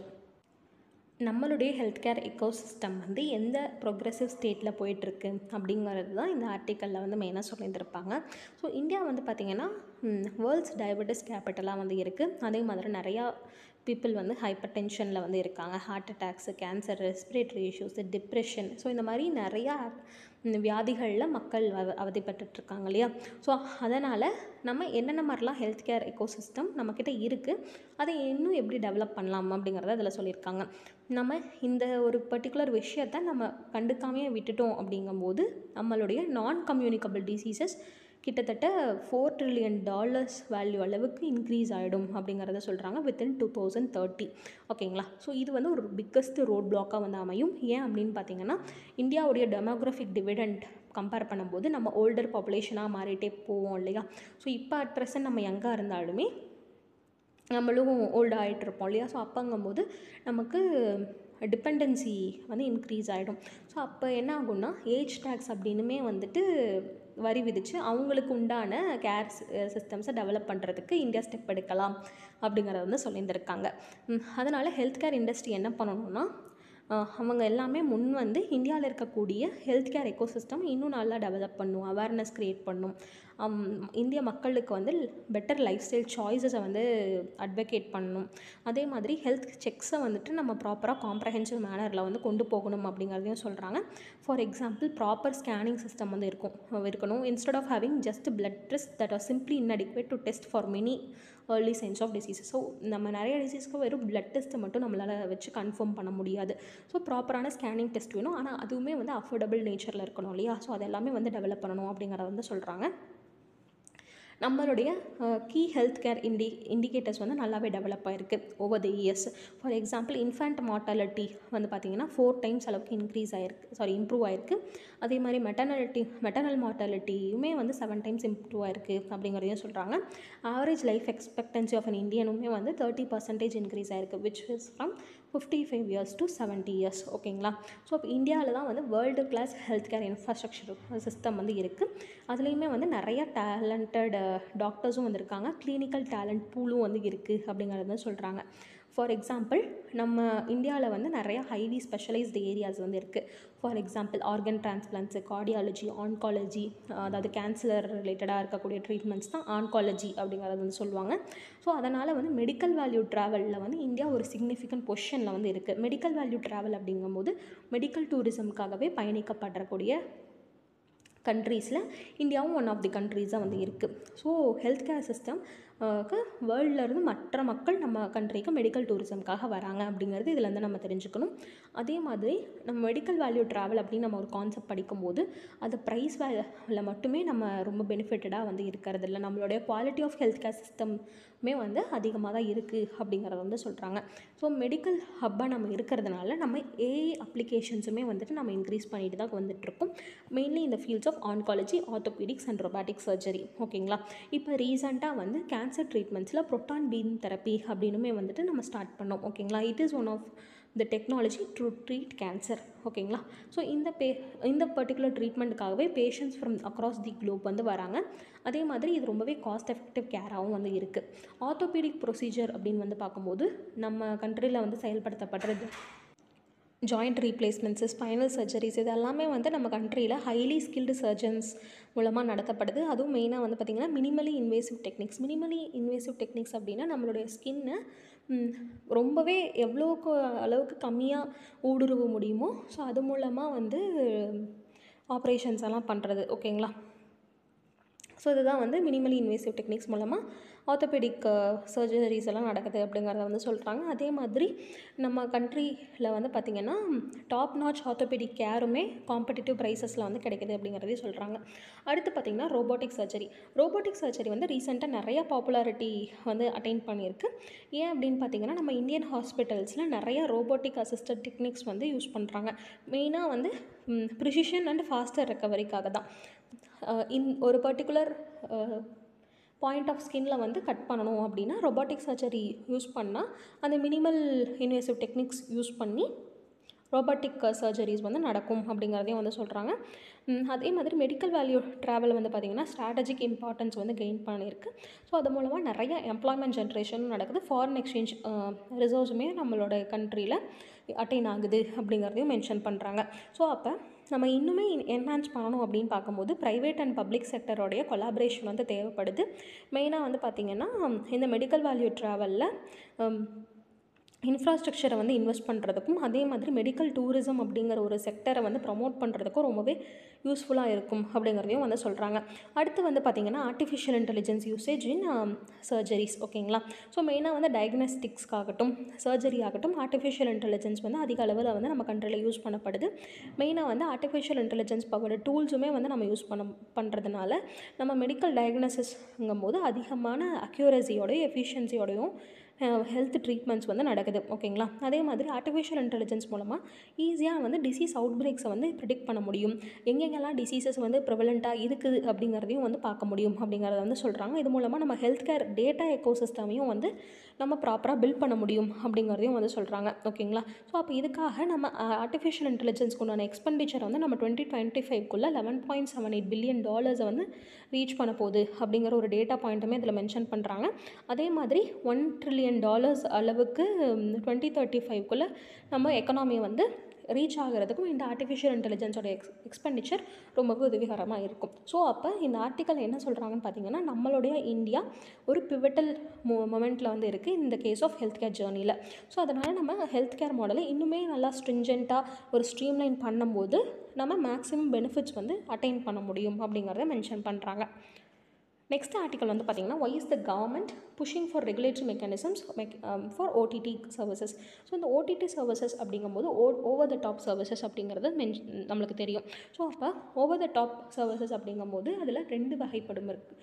ஒன்று வந்து கம்யூனிகேஷன், நம்ம வாட்ஸ்அப்பு, ஃபேஸ்புக், எக்ஸு இதெல்லாம் இருக்குது இல்லையா? ஸோ இதெல்லாமே வந்து over the top communication platforms.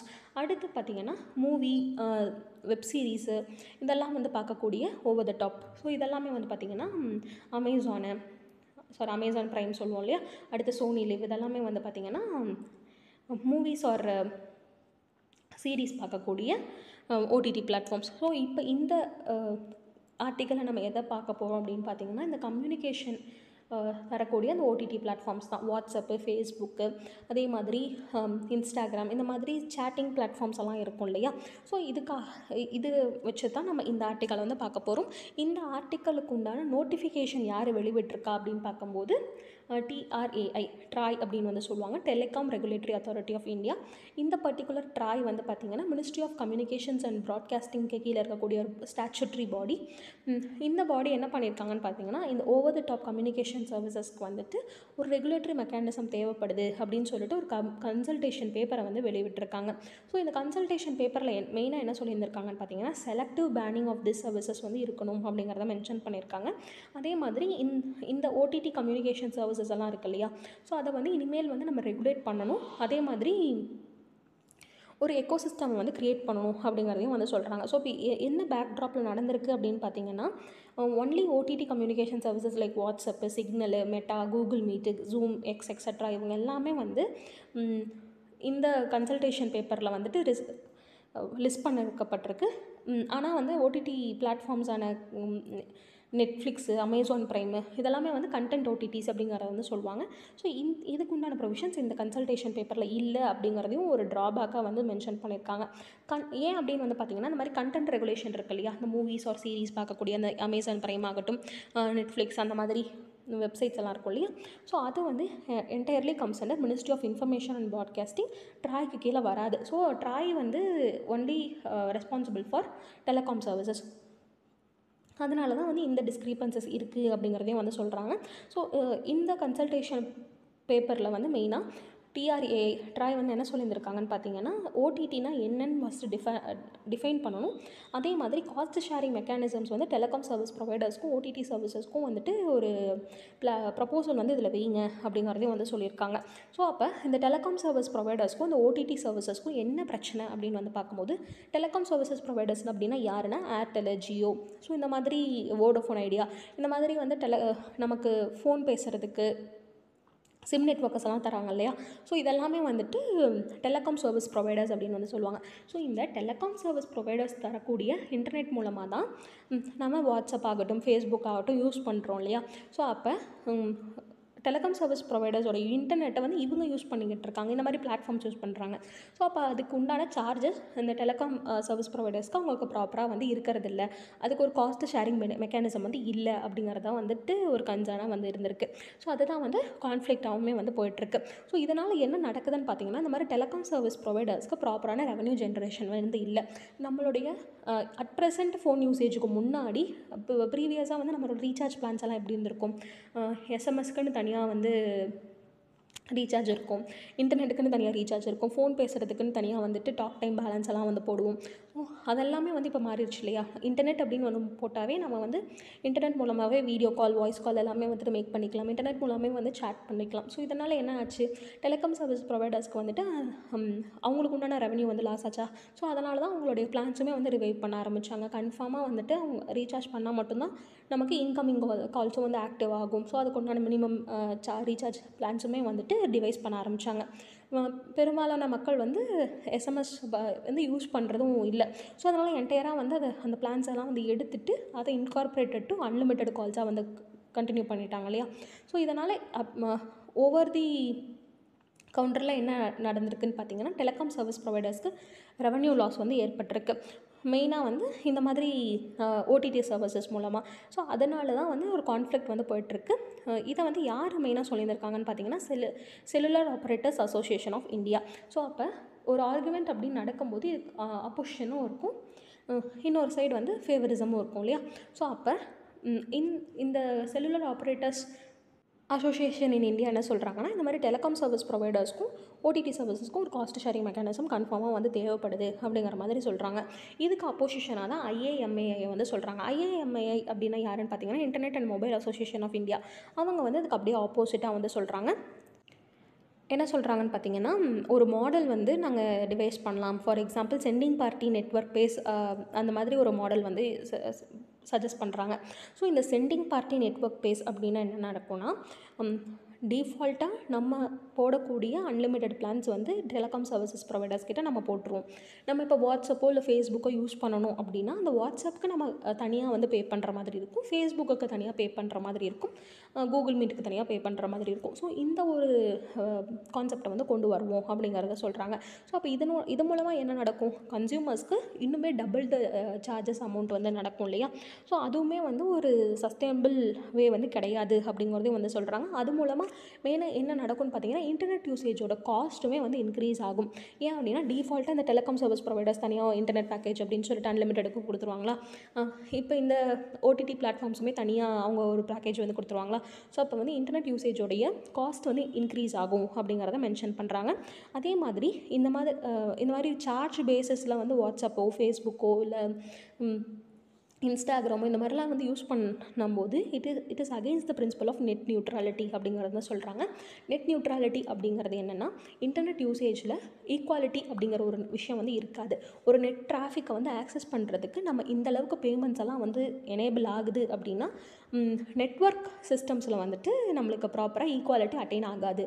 So net neutrality அப்படிங்கிறது வந்து எல்லாத்துக்கும் பொதுவான ஒரு கான்செப்ட். அந்த பிரின்சிபலுக்கு அகெயின்ஸ்டாக இது போயிடும் அப்படிங்கிறதையும் சொல்கிறாங்க. ஓகேங்களா.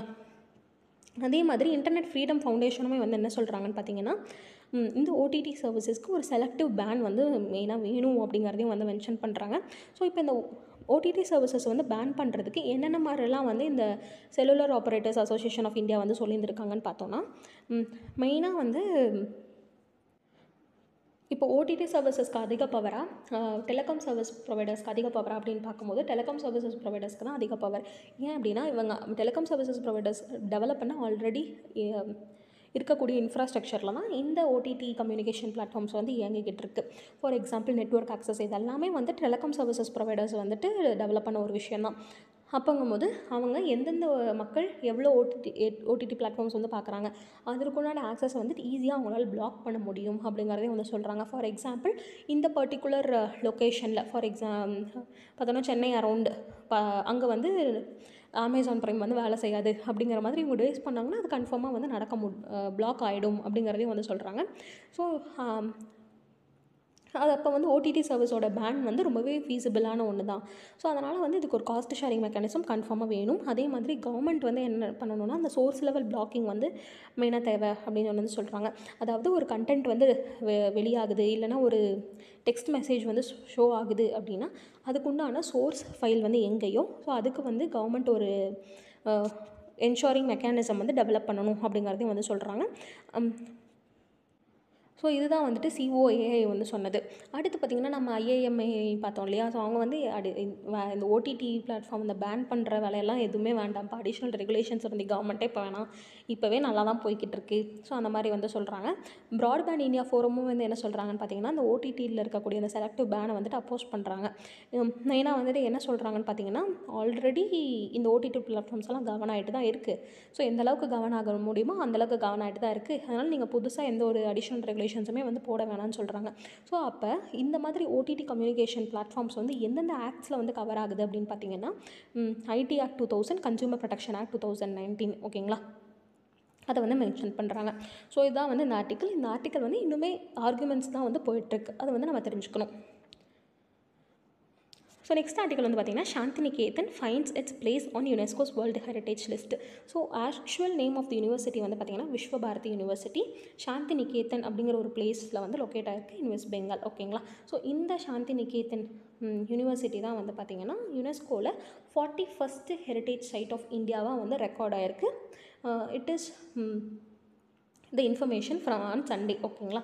ஸோ சாந்திநிகேதன் அப்படிங்கிறது வந்து ஒரு down established by Nobel லாரியேட்டான Rabindranath Tagore. இப்போ யுனெஸ்கோடைய வேர்ல்டு ஹெரிட்டேஜ் லிஸ்ட்டில் வந்து வந்திருக்கு.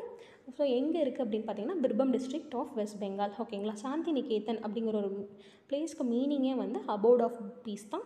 ஸோ இது 1901 வந்து ஸ்டார்ட் பண்ணப்படுது. ஸோ இதன் மூலமாக தான் விஸ்வபாரதி யூனிவர்சிட்டி அப்படிங்கிற ஒரு நேம் வந்து இதுக்கு அட்டைன் ஆகுது. ஸோ விஸ்வபாரதி யூனிவர்சிட்டிக்கு யார் சான்சலராக இருப்பாங்க அப்படின்னு வந்து பார்த்திங்கன்னா, பிரைம் மினிஸ்டர் தான் வந்து சான்சலராக இருப்பாங்க. ஸோ நார்மலாக ஐடியலி பார்த்திங்கன்னா எல்லா யூனிவர்சிட்டிஸ்க்குமே கவர்மெண்ட் கண்ட்ரோலில் இருக்கக்கூடிய யூனிவர்சிட்டிஸ்க்கு அந்தந்த ரெஸ்பெக்டிவ் ஸ்டேட் கவர்னர்ஸ் தான் சான்சலராக இருப்பாங்க. ஆனால் விஸ்வபாரதி யூனிவர்சிட்டிக்கு மட்டும் prime minister is the vice chancellor, ஓகேங்களா? அதே மாதிரி இந்த பர்டிகுலர் ஹெரிட்டேஜ் சைட்ஸ் எல்லாம் வந்து பாதுகாக்கக்கூடிய மினிஸ்ட்ரி யாருன்னு பார்த்தீங்கன்னா, மினிஸ்ட்ரி ஆஃப் கல்ச்சர், ஓகேங்களா? Shantiniketan, it was nurtured by the poet Rabindranath Tagore and has been supported by the people of Bengal over the generations, ஓகேங்களா? ஸோ அப்போ இந்த ரெஸ்பெக்டிவ் சைட்டை வந்துட்டு யுனெஸ்கோ வேர்ல்டு ஹெரிட்டேஜ் லிஸ்ட் வந்து என்ன சொல்கிறாங்கன்னு பார்த்தீங்கன்னா, இந்த ரெஸ்பெக்டிவ் யூனிவர்சிட்டியில் நிறையா ஹியூமன் வேல்யூஸ் இன்டர்சேஞ்ச் ஆகக்கூடிய பிளாட்ஃபார்மாக வந்து இருக்குது. அதே மாதிரி கல்ச்சுரல் ஏரியா ஆஃப் அ வேர்ல்டுக்கு ரொம்பவே எடுத்துக்காட்டாகவும் வந்து இருக்குது அப்படிங்கிறத சொல்கிறாங்க. இந்த ஒரு பர்டிகுலர் இடத்துல இருந்து தான் architecture, technology, மானுமெண்டல் arts, down planning, landscape design, இது எல்லா ஆஸ்பெக்ட்ஸுமே இந்த யூனிவர்சிட்டியில் கவர் பண்ணப்படுது அப்படிங்கிறதையும் வந்து சொல்கிறாங்க. இந்த சாந்திநிகேதன் யூனிவர்சிட்டி இந்த வேர்ல்டு ஹெரிட்டேஜ் லிஸ்ட்டில் வந்துட்டு ஒரு இடம் பெறணும் அப்படிங்கிற மாதிரி நம்ம 2010 நிறையா நாமினேஷன்ஸ் வந்து நம்ம ஃபைல் பண்ணிகிட்டே வந்துட்டு இருந்திருக்கோம், ஓகேங்களா? இந்த பர்டிகுலர் இமேஜ் வந்து பார்த்திங்கன்னா சாந்திநிகேதன் கிரஹா அப்படிங்கிறத சொல்கிறாங்க. இதுதான் oldest house in Shantiniketan. It was built by Rabindranath Tagore's father, Maharishi Debendranath Tagore, around 1853 to 54, ஓகேங்களா? ஸோ இப்போ இந்த ஹெரிட்டேஜ் சைட் வந்து லிஸ்ட் ஆகிருக்கு இல்லையா? ஸோ அலாங் வித் திஸ் வேறு என்னென்ன மாதிரி சைட்ஸ்லாம் அரவுண்ட் தி வேர்ல்டு லிஸ்ட் ஆகிருக்கு அப்படிங்கிற ஒரு விஷயம் தான் இதெல்லாமே. Ancient Jericho in Palestine, ஜரஃப்ஷான் கராக்கும் corridor of silk roads in Tajikistan, Turkmenistan, Uzbekistan, the ஜியோடியோ cultural landscape in Ethiopia, cultural landscape of the old tea forest of the ஜிங்மாய் mountain in China sphere, ஓகேங்களா? So இப்போ சாந்திநிகேதன் விஸ்வபாரதி யூனிவர்சிட்டியில் என்னென்ன மாதிரிலாம் famous structures அப்படின்னு வந்து பார்த்தோன்னா, கலோபரி அப்படின்னு வந்து சொல்கிறாங்க. இது வந்து ஒரு மட் ஸ்ட்ரக்சர். அதை வந்து ஒரு கோல் தாரில் வந்து ஃபினிஷ் பண்ணியிருந்திருப்பாங்க. இது வந்து ஒரு ஸ்கல்ப்சர் மாதிரி தான் வந்து இருக்கும்.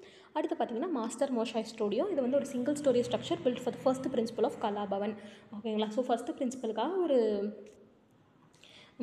ஸ்ட்ரக்சர் வந்து கட்டியிருக்காங்க. அதுதான் வந்து மாஸ்டர் மோஷாய் ஸ்டுடியோ. அடுத்து மியூரல்ஸ் அண்ட் பெயிண்டிங்ஸ் எல்லாமே வந்துட்டு ஹிந்தி பவன் அண்ட் சீனா பவனில் வந்துட்டு இருக்குது, ஓகேங்களா? ஸோ இப்போ நம்ம மெயினாக என்ன பார்க்கணுன்னா, வேர்ல்டு ஹெரிட்டேஜ் சைட் வந்து எப்படி செலக்ட் பண்ணப்படுது அப்படிங்கிறத வந்து பார்த்துக்கணும். ஃபர்ஸ்ட் ஸ்டெப் வந்து என்ன பண்ணுவாங்கன்னு பார்த்தீங்கன்னா, அந்த respective government of a country வந்து இந்தந்த ஃபைல்ஸ்லாம் நம்ம நாமினேட் பண்ணலாம் அப்படிங்கிறத வந்து சொல்லியிருந்திருப்பாங்க. ஸோ அதுக்கப்புறம் வந்து என்ன நடக்கும்னு பார்த்தீங்கன்னா, அந்த ரெஸ்பெக்டிவ் சைட் வந்து அவுட்ஸ்டாண்டிங் யுனிவர்சல் வேல்யூ வந்து அட்டைன் பண்ணியிருந்திருக்கணும். ஸோ இந்த மாதிரி அவுட்ஸ்டாண்டிங் யுனிவர்சல் வேல்யூ அட்டைன் பண்ணுறதுக்கு ஒரு 10 க்ரைட்டீரியா வந்து வச்சுருந்துருப்பாங்க. அந்த 10 க்ரைட்டீரியாவில் ஏதாவது ஒரு க்ரைட்டீரியா வந்து அந்த ரெஸ்பெக்டிவ் சைட் ஃபுல்ஃபில் பண்ணுச்சு அப்படின்னா அதை வந்து வேர்ல்டு ஹெரிட்டேஜ் லிஸ்ட்டில் ஒன் ஆஃப் த சைட்டாக வந்து ஆட் பண்ணிடுவாங்க. ஓகேங்களா? ஸோ அதுக்கப்புறம் என்ன நடக்கும்னு பார்த்தீங்கன்னா, நாமினேஷன் ஃபைல் வந்து international council on monuments and sides, அதுக்கப்புறம் வேர்ல்டு கன்சர்வேஷன் யூனியன் இவங்க மூலமாக எவாலுவேட் பண்ணப்படும். ஓகேங்களா? அடுத்து இந்த ரெஸ்பெக்டிவ் 2 பாடிஸ் இருக்குது. இந்த international council on monuments and சைட்ஸும் world conservation யூனியனும் அந்த ரெக்கமெண்டேஷன்ஸை வேர்ல்டு ஹெரிட்டேஜ் கமிட்டிக்கு வந்து சப்மிட் பண்ணுவாங்க. ஸோ அந்த கமிட்டி என்ன பண்ணுவாங்கன்னா, வருஷத்துக்கு ஒன்ஸ் தான் மீட் பண்ணுவாங்க. அப்போ மீட் பண்ணி அந்த ரெஸ்பெக்டிவ் சைட்டை நம்ம லிஸ்ட்டில் ஆட் பண்ணலாமா வேண்டாமா அப்படின்னு ஃபைனல் டெசிஷன் வந்து எடுப்பாங்க. ஓகேங்களா? ஸோ இதுதான் வந்துட்டு இந்த ப்ரொசீஜர். அப்போ அந்த சைட் ரிலேட்டடாக வேறு ஏதாவது இன்ஃபர்மேஷன் வேணும்னாலும் அந்த ரெஸ்பெக்டிவ் கண்ட்ரியிலேருந்து வாங்கிப்பாங்க. ஸோ அப்போ ஒரு சைட் வந்து இந்த மாதிரி ஹெரிட்டேஜ் லிஸ்ட்டில் வந்து ஆட் ஆயிடுச்சு அப்படிங்கும்போது அதுக்கு ஒரு லீகல் ஸ்டேட்டஸும் வந்து இருக்கும் as per the Geneva convention. ஓகேங்களா? மெயினாக வந்து இந்த ஜெனீவா கன்வென்ஷனை லா ஆஃப் வார் அப்படின்னு வந்து சொல்லுவாங்க. Along with that it is protected by the hack convention for the protection of cultural property இந்த event of armed conflict and international law. So ட்ராப்பில் நம்ம என்ன தெரிஞ்சுக்கணும்னு பார்த்தீங்கன்னா, வேர்ல்டு ஹெரிட்டேஜ் சைட் வந்து எந்த மாதிரியெல்லாம் வந்து ப்ராசஸில் செலக்ட் பண்ணப்படுது அப்படிங்கிறத நம்ம தெரிஞ்சுக்கணும். ஸோ நெக்ஸ்ட் ஆர்டிகல் வந்து பார்த்தீங்கன்னா, European union chief promises a plan of action as migrants flag to Italian islands. So லாம்பெடூசா அப்படிங்கிற ஒரு இட்டாலியன் ஐலாண்டில் வந்து அதிகப்படியான மைக்ரன்ஸ் வந்து வந்துக்கிட்டே இருக்காங்க, மெயின்லி ஃப்ரம் டுனீஷியா. ஓகேங்களா? ஸோ இது வந்து பார்த்திங்கன்னா கிட்டத்தட்ட 7,000 பீப்புள் இந்த வீக்லேயே வந்து லேண்ட் பண்ணியிருக்காங்க. இது வந்து அந்த ரெஸ்பெக்டிவ் ஐலாண்டில் இருக்கக்கூடிய பாப்புலேஷனை விட மைக்ரன்ஸ் வந்து அதிகமாக இருக்காங்க அப்படின்னு வந்து சொல்லப்படுது. ஸோ அதனால தான் வந்து யூரோப்பியன் யூனியன் வந்து என்ன பண்ணியிருக்காங்கன்னா, ஒரு 10 பாயிண்ட் ஆக்ஷன் பிளானை வந்து லான்ச் பண்ணியிருக்காங்க. ஸோ இந்த பிளானில் வந்து எக்ஸ்டர்னல் பார்டர்ஸ் ஏஜென்சியான ஃப்ரான்டெக்ஸ் அப்படிங்கிற ஒரு ஏஜென்சி மைக்ரன்ஸை வந்து ஐடென்டிஃபை பண்ணி அவங்கள வந்து மறுபடியும் அவங்களுடைய ரெஸ்பெக்டிவ் இடத்துக்கே வந்து அனுப்புகிற மாதிரி பிளான் பண்ணியிருந்திருக்காங்க. ஸோ இந்த ஃப்ரான்டெக்ஸ் வந்து மெயினாக என்ன பண்ணுவாங்கன்னு பார்த்தீங்கன்னா, C and Ariel surveillance make பண்ணுவாங்க. மைக்ரண்ட் போட்ஸ் வந்து எங்கெங்கே இருக்குது அப்படிங்கிறத பார்த்துட்டு ஸ்மக்லர்ஸ் எல்லாம் வந்து இருந்தாங்கன்னா அவங்கள வந்து அவங்களுக்கு எதிராக வந்து ஆக்ஷன் எடுப்பாங்க. ஓகேங்களா? ஸோ இந்த பர்டிகுலர் மூவ் வந்து ரொம்பவே ஸ்பீடப் பண்ணணும் அப்படிங்கிறதையும் மென்ஷன் பண்ணியிருக்கிறாங்க. ஸோ அப்போ இந்த ரிலேட்டடாக நம்ம மேப் பாயிண்ட் வந்து பார்க்கலாம். லாம்பெடூசா island is the largest island of the பெலாஜி islands in the Italy. ஓகேங்களா? ஸோ நம்ம நார்மலாக மேப் பார்த்தா இங்கே தான் இருக்கும். டிரினியன் சீக்கு பக்கத்தில் சிசிலி இருக்கும். ஸோ சிசிலிக்கு பக்கத்தில் தான் இந்த ரெஸ்பெக்டிவ் ஐலாண்ட் இருக்குது. இந்த ரெஸ்பெக்டிவ் ஐலாண்ட்ஸ் பேர் தான் வந்து பெலாஜி ஐலாண்ட்ஸ். அந்த பெலாஜி ஐலாண்டில் ஒன் ஆஃப் தி ஐலாண்ட் தான் வந்து லாம்பெடூசா. ஓகேங்களா? இது லார்ஜஸ்ட் ஐலாண்ட் இன் தி பெலாஜி ஐலாண்ட்ஸ். ஓகேங்களா? ஸோ டுனீஷியா வந்து இங்கே இருக்கா. ஸோ இங்கேருந்து தான் வந்து அதிகப்படியான மக்கள் வந்து வந்துக்கிட்டு இருக்காங்க. நெக்ஸ்ட் ஆர்டிகல் வந்து பார்த்தீங்கன்னா, Gates R hunting down India's birds R we paying attention. So state of Indian birds 2023 வந்து லான்ச் ஆயிருக்கு. ஸோ இந்த பர்டிகுலர் ரிப்போர்ட்டில் வந்து பார்த்திங்கன்னா, அதிகப்படியான பேர்ட்ஸ் வந்து கேட்ஸ்னால் கன்சியூம் பண்ணப்படுது அப்படிங்கிறத வந்து கண்டுபிடிச்சிருக்காங்க. ஸோ கேட்ஸ் வந்து ஒரு சைலண்ட் பேர்ட் கில்லராக வந்து இருக்குது அப்படிங்கிறத வந்து சொல்கிறாங்க. கேட்ஸோடைய ஃபுட் ஹேபிட்ஸ் வந்து கிளைமேட் சேஞ்ச்னாலையும் இண்டஸ்ட்ரியலைசேஷன்னாலையும் ரொம்பவே மாறிடுச்சு. அதுவும் பர்டிகுலராக யூஎஸில் வந்து பார்த்திங்கன்னா, ஃப்ரீ ரேஞ்சிங் டொமஸ்டிக் கேட்ஸ் எல்லாம் வந்து நிறைய பேர்ட்ஸை வந்து கில் பண்ணதாக வந்து ரிப்போர்ட் பண்ணப்பட்டிருக்கு. ஸோ அப்போ வந்து கேட்ஸ் மெயினாக பார்க்கும்போது Gates can do something tax Gantt. So இது எப்படி சொல்கிறாங்கன்னு பார்த்தீங்கன்னா, கேட்ஸ் வந்து ஈஸியாக வந்து கிளைம் பண்ண முடியும். அதே மாதிரி மேலே மரத்தில் தானே வந்து பேர்ட்ஸ் எல்லாம் வந்து கூடு கட்டும். ஸோ அப்போ வந்து பேர்டோட கூட்டுக்கே போய் கேட்ஸ் எல்லாம் வந்து சாப்பிட்றது அப்படிங்கிறது வந்து சொல்கிறாங்க. அதே மாதிரி கேட்டோடைய சலைவால் வந்து அதிகப்படியான பாக்டீரியா வந்து இருக்கும்.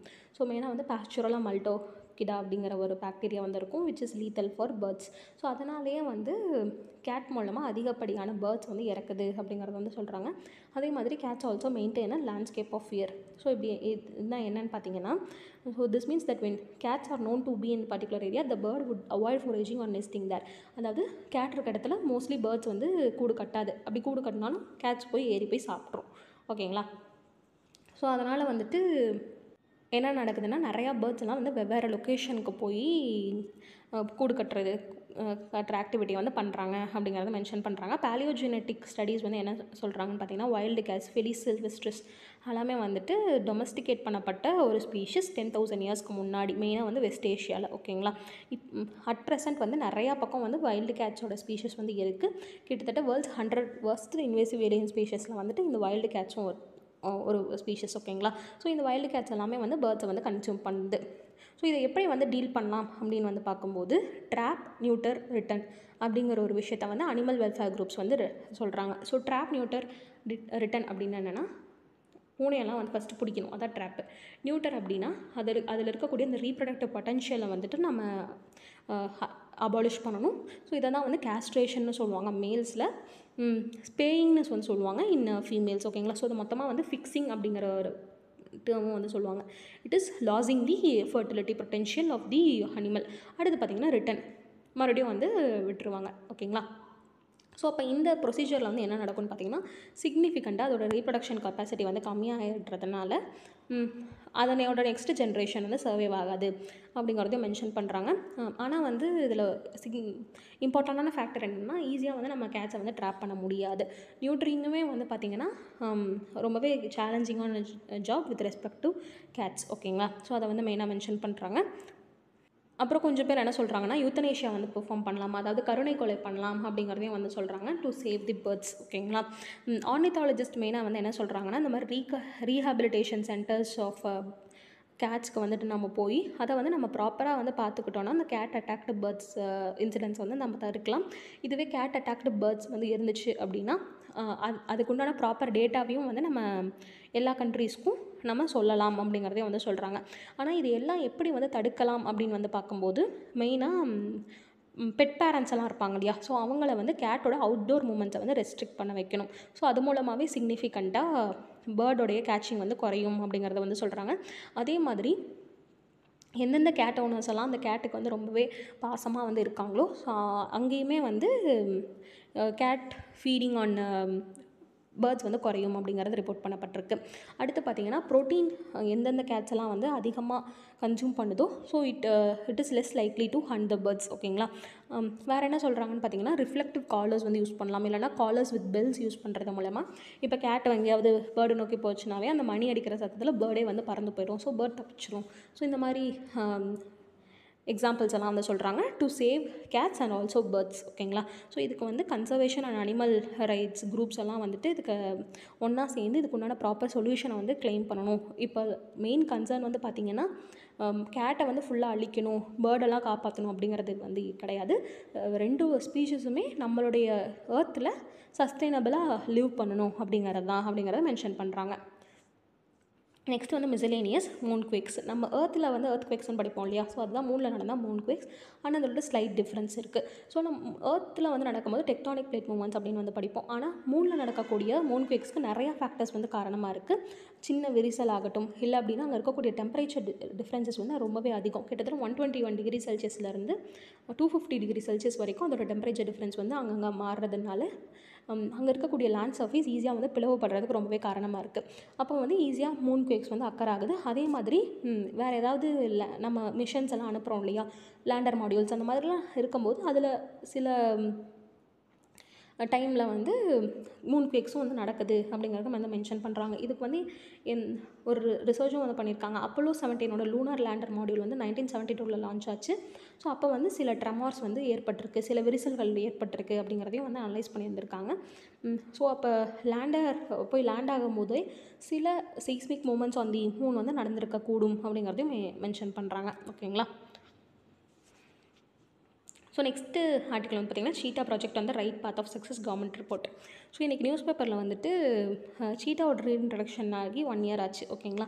ஸோ அதோடைய அனாலிசிஸ்லாம் வந்துட்டு நிறையா வந்து கொடுத்துருந்தாங்க. ஒவ்வொரு பக்கம் ஒவ்வொரு மாதிரி வந்து சொல்லியிருந்திருக்காங்க. கவர்மெண்ட் வந்து இது நல்லது அப்படின்னு வந்து சொல்லியிருக்காங்க. கன்சர்வேஷனிஸ்ட்லாம் வந்து என்ன சொல்லியிருந்திருக்காங்கன்னா, சீட்டா ரீஇன்ட்ரடக்ஷனே வந்துட்டு ஒரு ஃபெயிலியர் மாதிரி தான் வந்து செயல்படுது. ஏன்னா கிட்டத்தட்ட 20 கப்ஸில் இப்போ வந்து 20 சீட்டாஸில் 14 சீட்டாஸ் தான் வந்து இருக்குது. அதே மாதிரி 4 சீட்டா கப்ஸ் இருந்தது, அதில் 1 சீட்டா தான் வந்து இப்போ உயிரோடு இருக்கு இல்லையா. ஸோ அதனால் வந்து இது ரொம்பவே பேத்தட்டிக்காக இருக்குது அப்படிங்கிறது வந்து சொல்லுவாங்க. நம்ம சீட்டா ரீஇன்ட்ரடக்ஷன் ப்ராஜெக்ட் பற்றி நம்ம ப்ரீவியஸ் மந்திலே ஃபுல்லாக எலாபரேட்டாக வந்து பார்த்தோம். ஸோ இப்போ வந்து நம்ம என்ன பார்க்க போகிறோம்னா, சீட்டா ஆக்ஷன் பிளான் அப்படின்னு சொல்லிட்டு கவர்மெண்ட் லான்ச் பண்ணியிருந்திருக்காங்க. ஸோ அதோடைய க்ரைட்டீரியா வந்து பார்க்க போகிறோம். 6 ஷார்ட் டேர்ம் சக்ஸஸ் க்ரைட்டீரியா வந்து இருக்குது. ஸோ அந்த க்ரைட்டீரியா வந்து அச்சீவ் பண்ணதுனால தான் இந்த சீட்டா ப்ராஜெக்ட் வந்து ஒரு ரைட் பாத்தில் வந்து இருக்குது சக்ஸஸ்க்கு அப்படிங்கிறதுன்னு சொல்கிறாங்க. ஸோ அந்த என்னென்ன 6 க்ரைட்டீரியா அப்படிங்கிறத நம்ம பார்க்க போகிறோம். Survival of 50% of the introduced cheetahs for the first year. ஓகேங்களா. அடுத்து பார்த்திங்கன்னா எஸ்டாப்ளிஷ்மெண்ட் ஆஃப் ஹோம் ரேஞ்சஸ் இந்த Kuno national park, successful cheetah reproduction in the wild, survival of wild born cheetah cubs past 1 year, successful first generation breeding, cheetah based revenues contributing to the community livelihoods. So இந்த ரிப்போர்ட்டில் வந்து என்ன சொல்லப்பட்டிருக்கு அப்படின்னு பார்த்தீங்கன்னா, மெயினாக அந்த 50% சர்வைவலை வந்து அச்சீவ் பண்ணிடுச்சா, அதே மாதிரி ஹோம் ரேஞ்சஸில் வந்து எஸ்டாப்ளிஷ்மெண்ட்டும் வந்து பண்ணியிருந்திருக்காங்க, கப்ஸும் வந்து பிறந்துருச்சு, டைரக்ட் ரெவன்யூ கான்ட்ரிபியூஷன்ஸுமே வந்து நடந்துருச்சு அப்படிங்கிறத வந்து சொல்கிறாங்க. ஸோ இதனால் இந்த ப்ராஜெக்ட் வந்து சக்ஸஸ் நோக்கி தான் போயிட்டுருக்கு அப்படிங்கிறத மென்ஷன் பண்ணுறாங்க. ஸோ நெக்ஸ்ட் ஆர்டிக்கல் வந்து பார்த்திங்கன்னா, military leaders of Malli, Niger and Burkina Faso sign mutual defence fact. நம்ம எக்கோவாஸ் அப்படிங்கிற மாதிரி லாஸ்ட் மந்த் வந்து கரண்ட் அஃபேர்ஸ் வந்து பார்த்துருந்தோம். எக்கோவாஸ் அப்படிங்கிறது வந்து economic community of west African states. ஓகேங்களா. ஸோ வெஸ்ட் ஆஃப்ரிக்கா இருக்கக்கூடிய 15 கண்ட்ரீஸ் வந்து சேர்ந்து ஆரம்பிக்கப்பட்டது தான் இந்த எக்கோவாஸ். எதுக்காக அப்படின்னு பார்த்தீங்கன்னா, ஒரு ட்ரேடிங் பிளாக்காக வந்து ஆக்ட் ஆகணும், செல்ஃப் சஃபிஷியன்சி இந்த ரெஸ்பெக்டிவ் கண்ட்ரீஸ் வந்து வேணும் அப்படிங்கிறதுக்காக ஸ்டார்ட் பண்ணப்பட்டது எக்கோவாஸ் பிளாக். இந்த எக்கோவாஸில் வந்து கரண்ட் மெம்பர்ஸ் வந்து கம்மியாயிட்டாங்க. சஸ்பெண்டட் மெம்பர்ஸ் வந்து ஒரு 3 பேர் இருக்காங்க. யார் யாருன்னு பார்த்தீங்கன்னா, பர்கினோ ஃபாசோ, மலி, நைகர். ஸோ இவங்க 3 பேரும் எங்களுக்கு எக்கோவாஸ்லாம் வேண்டாம், நாங்களே ஒரு தனியாக வந்து பேக்ட் சைன் பண்ணிக்கிறோம் அப்படின்னு சொல்லிட்டு ஒரு மியூச்சுவல் டிஃபென்ஸ் பேக்ட் வந்து சைன் பண்ணியிருக்காங்க. அதுதான் வந்து நியூஸில் இருக்குது. ஓகேங்களா. ஸோ இது மூலமாக வந்து என்ன நடக்க போகுது அப்படின்னு பார்த்தீங்கன்னா, அவங்களோட மெயின் எய்மே வந்து ஒரு architecture of collective defence and mutual assistance வந்து கொடுக்கணும் அப்படிங்கிறது தான். இது வந்து பார்த்திங்கன்னா ஒரு மிலிட்ரி அண்ட் எக்கனாமிக் எஃபர்ட்ஸாக வந்து ஒரு அலையன்ஸ் மேக் பண்ணியிருக்காங்க. மெயினாக வந்து டெரரிசம்க்கு அகெயின்ஸ்டாக இந்த ஃபைட் வந்து இருக்க போகுது அப்படிங்கிறதையும் வந்து சொல்கிறாங்க. இந்த 3 கண்ட்ரீஸுமே வந்து பார்த்திங்கன்னா நிறைய மிலிட்ரி கூப்ஸ் வந்து 2020 நடந்துக்கிட்டு தான் இருந்திருக்கு. ஸோ இந்த 3 கண்ட்ரீஸுமே வந்து ஆர்ம்டு ரெபலியன்ஸ் ஏதாவது நடந்துச்சுன்னா அதை ப்ரிவெண்ட் பண்ணுறதுக்கும் செட்டில் பண்ணுறதுக்கும் கோஆர்டினேட்டட் எஃபர்ட்ஸ் வந்து இருக்கும் அப்படிங்கிறத வந்து தெரிவிச்சிருக்காங்க. ஸோ நெக்ஸ்ட் ஆர்டிக்கல் வந்து பார்த்தோன்னா, solar energy shines. So 77% global consumption of Fasal fuels வந்து நடக்குது. 1% ரைஸ் இன் குளோபல் எனர்ஜி டிமாண்ட் வந்து இன்க்ரீஸ் ஆகிருக்கு அப்படிங்கிறத நம்ம தெரிஞ்சுக்கணும். ஓவர் 2/3 பாப்புலேஷன் வந்து சோலார் எனர்ஜியை தான் வந்துட்டு ஃபேவர் பண்ணுறாங்க. அதே மாதிரி 5 times more then for Fasal fuels. ஓகேங்களா. ஸோ குளோபலாக வந்து என்ன மாதிரி சர்வே அப்படின்னு பார்க்கும்போது 68% குளோபலி சோலார் பவர் தான் வந்து இருக்குது. ஓகேங்களா. 68% மக்கள் வந்து என்ன சொல்லியிருந்திருக்காங்கன்னா, சோலார் பவர் வந்து நல்லது அந்த மாதிரி அட்வொகேட் வந்து பண்ணியிருந்திருக்காங்க. ஓகேங்களா. அவங்களோட யூசேஜுமே வந்துட்டு அவங்க அதுக்கு ஃபேவர் பண்ணுறாங்க. ஸோ நெக்ஸ்ட் ஆர்டிக்கல் வந்து நம்ம மொத்தம் 3 டிஃபென்ஸ் சிஸ்டம் பார்க்க போகிறோம். ஃபஸ்ட்டு வந்து பார்த்திங்கன்னா தனுஷ், அடுத்து பிரளய், அடுத்து பினாக்கா. ஓகேங்களா. ஸோ ஃபஸ்ட்டு வந்து தனுஷ் பார்த்தோன்னா 114 தனுஷ் ஆர்ட்டிலரி கன்ஸை நம்ம 2026 நம்ம ஆர்மி வாங்க போகிறதா வந்து சொல்லியிருந்திருக்காங்க. ஸோ இந்த ஒரு பர்டிகுலர் சிஸ்டம் வந்து long range and augmented fire பவராக இருக்க போகுது. ஸோ இந்த தனுஷ் வந்து பார்த்திங்கன்னா 155 mm 45 caliber டவுட் ஆர்ட்டிலரி கன் சிஸ்டம் அப்படின்னு சொல்கிறாங்க. கிட்டத்தட்ட 36 மீட்டருக்கு இதோட ரேஞ்ச் வந்து இருக்கும். அதே மாதிரி 38 கிலோமீட்டர் ஸ்பெஷலைஸ்ட் அம்யூனிஷன்லாம் இருக்கும். ஸோ இதோடைய கேரக்டரிஸ்டிக் ஃபீச்சர்ஸை தான் வந்து அதில் சொல்கிறாங்க. ஸோ இதை வந்து advanced weapons and equipment India limited தான் வந்து இதை கார்வ் பண்ணியிருக்காங்க. மெயினாக வந்து ஆர்டினன்ஸ் ஃபேக்ட்ரி போர்டு வந்து இதுக்கு சப்போர்ட்டும் வந்து பண்ணியிருந்திருக்காங்க. ஓகேங்களா. ஸோ இதுதான் வந்து தனுஷ் ஆர்ட்டிலரி கன்ஸ் பற்றி. அடுத்து பார்த்திங்கன்னா பிரளய் வந்து பார்த்திங்கன்னா surface to surface quasi ballistic missile. இதோடைய ரேஞ்ச் வந்து பார்த்திங்கன்னா 500 கிலோமீட்டர் வரைக்கும் இதோட ரேஞ்ச் வந்து இருக்கும். இதுவுமே பார்த்திங்கன்னா ஒரு மிசைல். ஓகேங்களா. அடுத்து பார்த்திங்கன்னா பினாக்கா ராக்கெட் சிஸ்டம் அப்படிங்கிறது வந்து 37 கிலோமீட்டர் வரைக்கும் அதோடைய ரேஞ்ச் வந்து இருக்கும். அதை வந்து 45 கிலோமீட்டராக வந்து வெவ்வேறு இன்டர்வென்ஷன்ஸ் மூலமாக இன்க்ரீஸ் பண்ணாங்க. இப்போ அட் ப்ரெசென்ட் வந்து 120 கிலோமீட்டர் வரைக்கும் நம்ம பினாக்கா ராக்கெட் சிஸ்டம்ஸ் இன்டியூஸ் பண்ணணும் அப்படிங்கிறதுக்காக நிறையா இனிஷியேட்டிவ்ஸ் வந்து போயிட்டுருக்கு. So Pinaka with 120 kilometre range வந்து இட் இஸ் அண்டர் டெவலப்மெண்ட். ஓகேங்களா. ஸோ இதுக்காக தான் வந்து ஒரு பினாக்கா ஏரியா டினையல் மியூனிஷன் ராக்கெட் சிஸ்டம்மை வந்துட்டு இது ஸ்டார்ட் பண்ணியிருந்திருக்காங்க. ஓகேங்களா. ஸோ நெக்ஸ்ட் ஆர்டிக்கல் வந்து பார்த்திங்கன்னா, Assam government goes on a record braking green drive. Assam government வந்து என்ன பண்ணுறாங்கன்னா, பப்ளிக் சப்போர்ட்டை யூஸ் பண்ணி ஒரு 9 வேர்ல்டு ரெக்கார்ட்ஸை வந்து அட்டம் பண்ணியிருக்காங்க. எப்படின்னு பார்த்தீங்கன்னா நிறையா கமர்ஷியல் ட்ரீஸை வந்து லான்ச் பண்ணியிருக்காங்க. இந்த ட்ரைவ் பேர் தான் அம்ருத் பிரிக்ஷ ஆந்தோலன் அப்படின்னு வந்து சொல்கிறாங்க. கிட்டத்தட்ட 80% ஆஃப் த சாப்ளிங்ஸ் பிளான்டட் வந்து பார்த்திங்கன்னா நெட் ஜீரோ கார்பன் எமிஷன்ஸ்க்கு ரொம்பவே கான்ட்ரிபியூட் பண்ணப்படும் அப்படிங்கிறதையும் சொல்கிறாங்க. ஸோ அவங்க மெயினாக என்ன டார்கெட் வச்சுருக்காங்கன்னா 2024 8 crore சாப்ளிங்ஸ் வந்து பிளான் பண்ணணும், 2025 10 crore சாப்ளிங்ஸ் பிளான் பண்ணணும் அப்படிங்கிறது தான் it is Amrut பிரிக்ஷ Andolan of Assam. Next article வந்து பார்க்கும்போது பார்லிமெண்ட் ஜேர்னி ஃபார் 75 இயர்ஸ். இந்த ஆர்டிக்கல் வந்து மெயினாக என்ன சொல்லியிருந்திருப்பாங்கன்னா, நம்ம பார்லிமெண்ட் பில்டிங் வந்து புதுசாக இப்போ கட்டியிருக்காங்க இல்லையா, ஸோ அந்த கட்டுறதுக்கு முன்னாடி இப்போ பழைய பில்டிங்கில் என்னென்ன மாதிரிலாம் ப்ரொசீடிங்ஸ் வந்து இருந்திருக்கு அப்படிங்கிறத வந்து பார்ப்பாங்க. ஸோ நம்பர் ஆஃப் சிட்டிங்ஸ் அப்படிங்கும்போது லோக்சபாவில் அதிகமாக 1952 1957 அந்த டைம் பீரியடில் தான் அதிக சிட்டிங்ஸ் வந்து நடந்திருக்கு. ஸோ ராஜ்யசபாவில் வந்துட்டு எவ்வளோ நடந்திருக்கு அப்படிங்கிறத வந்து ப்ளூ கலர் லைனில் வந்து மென்ஷன் பண்ணியிருக்காங்க.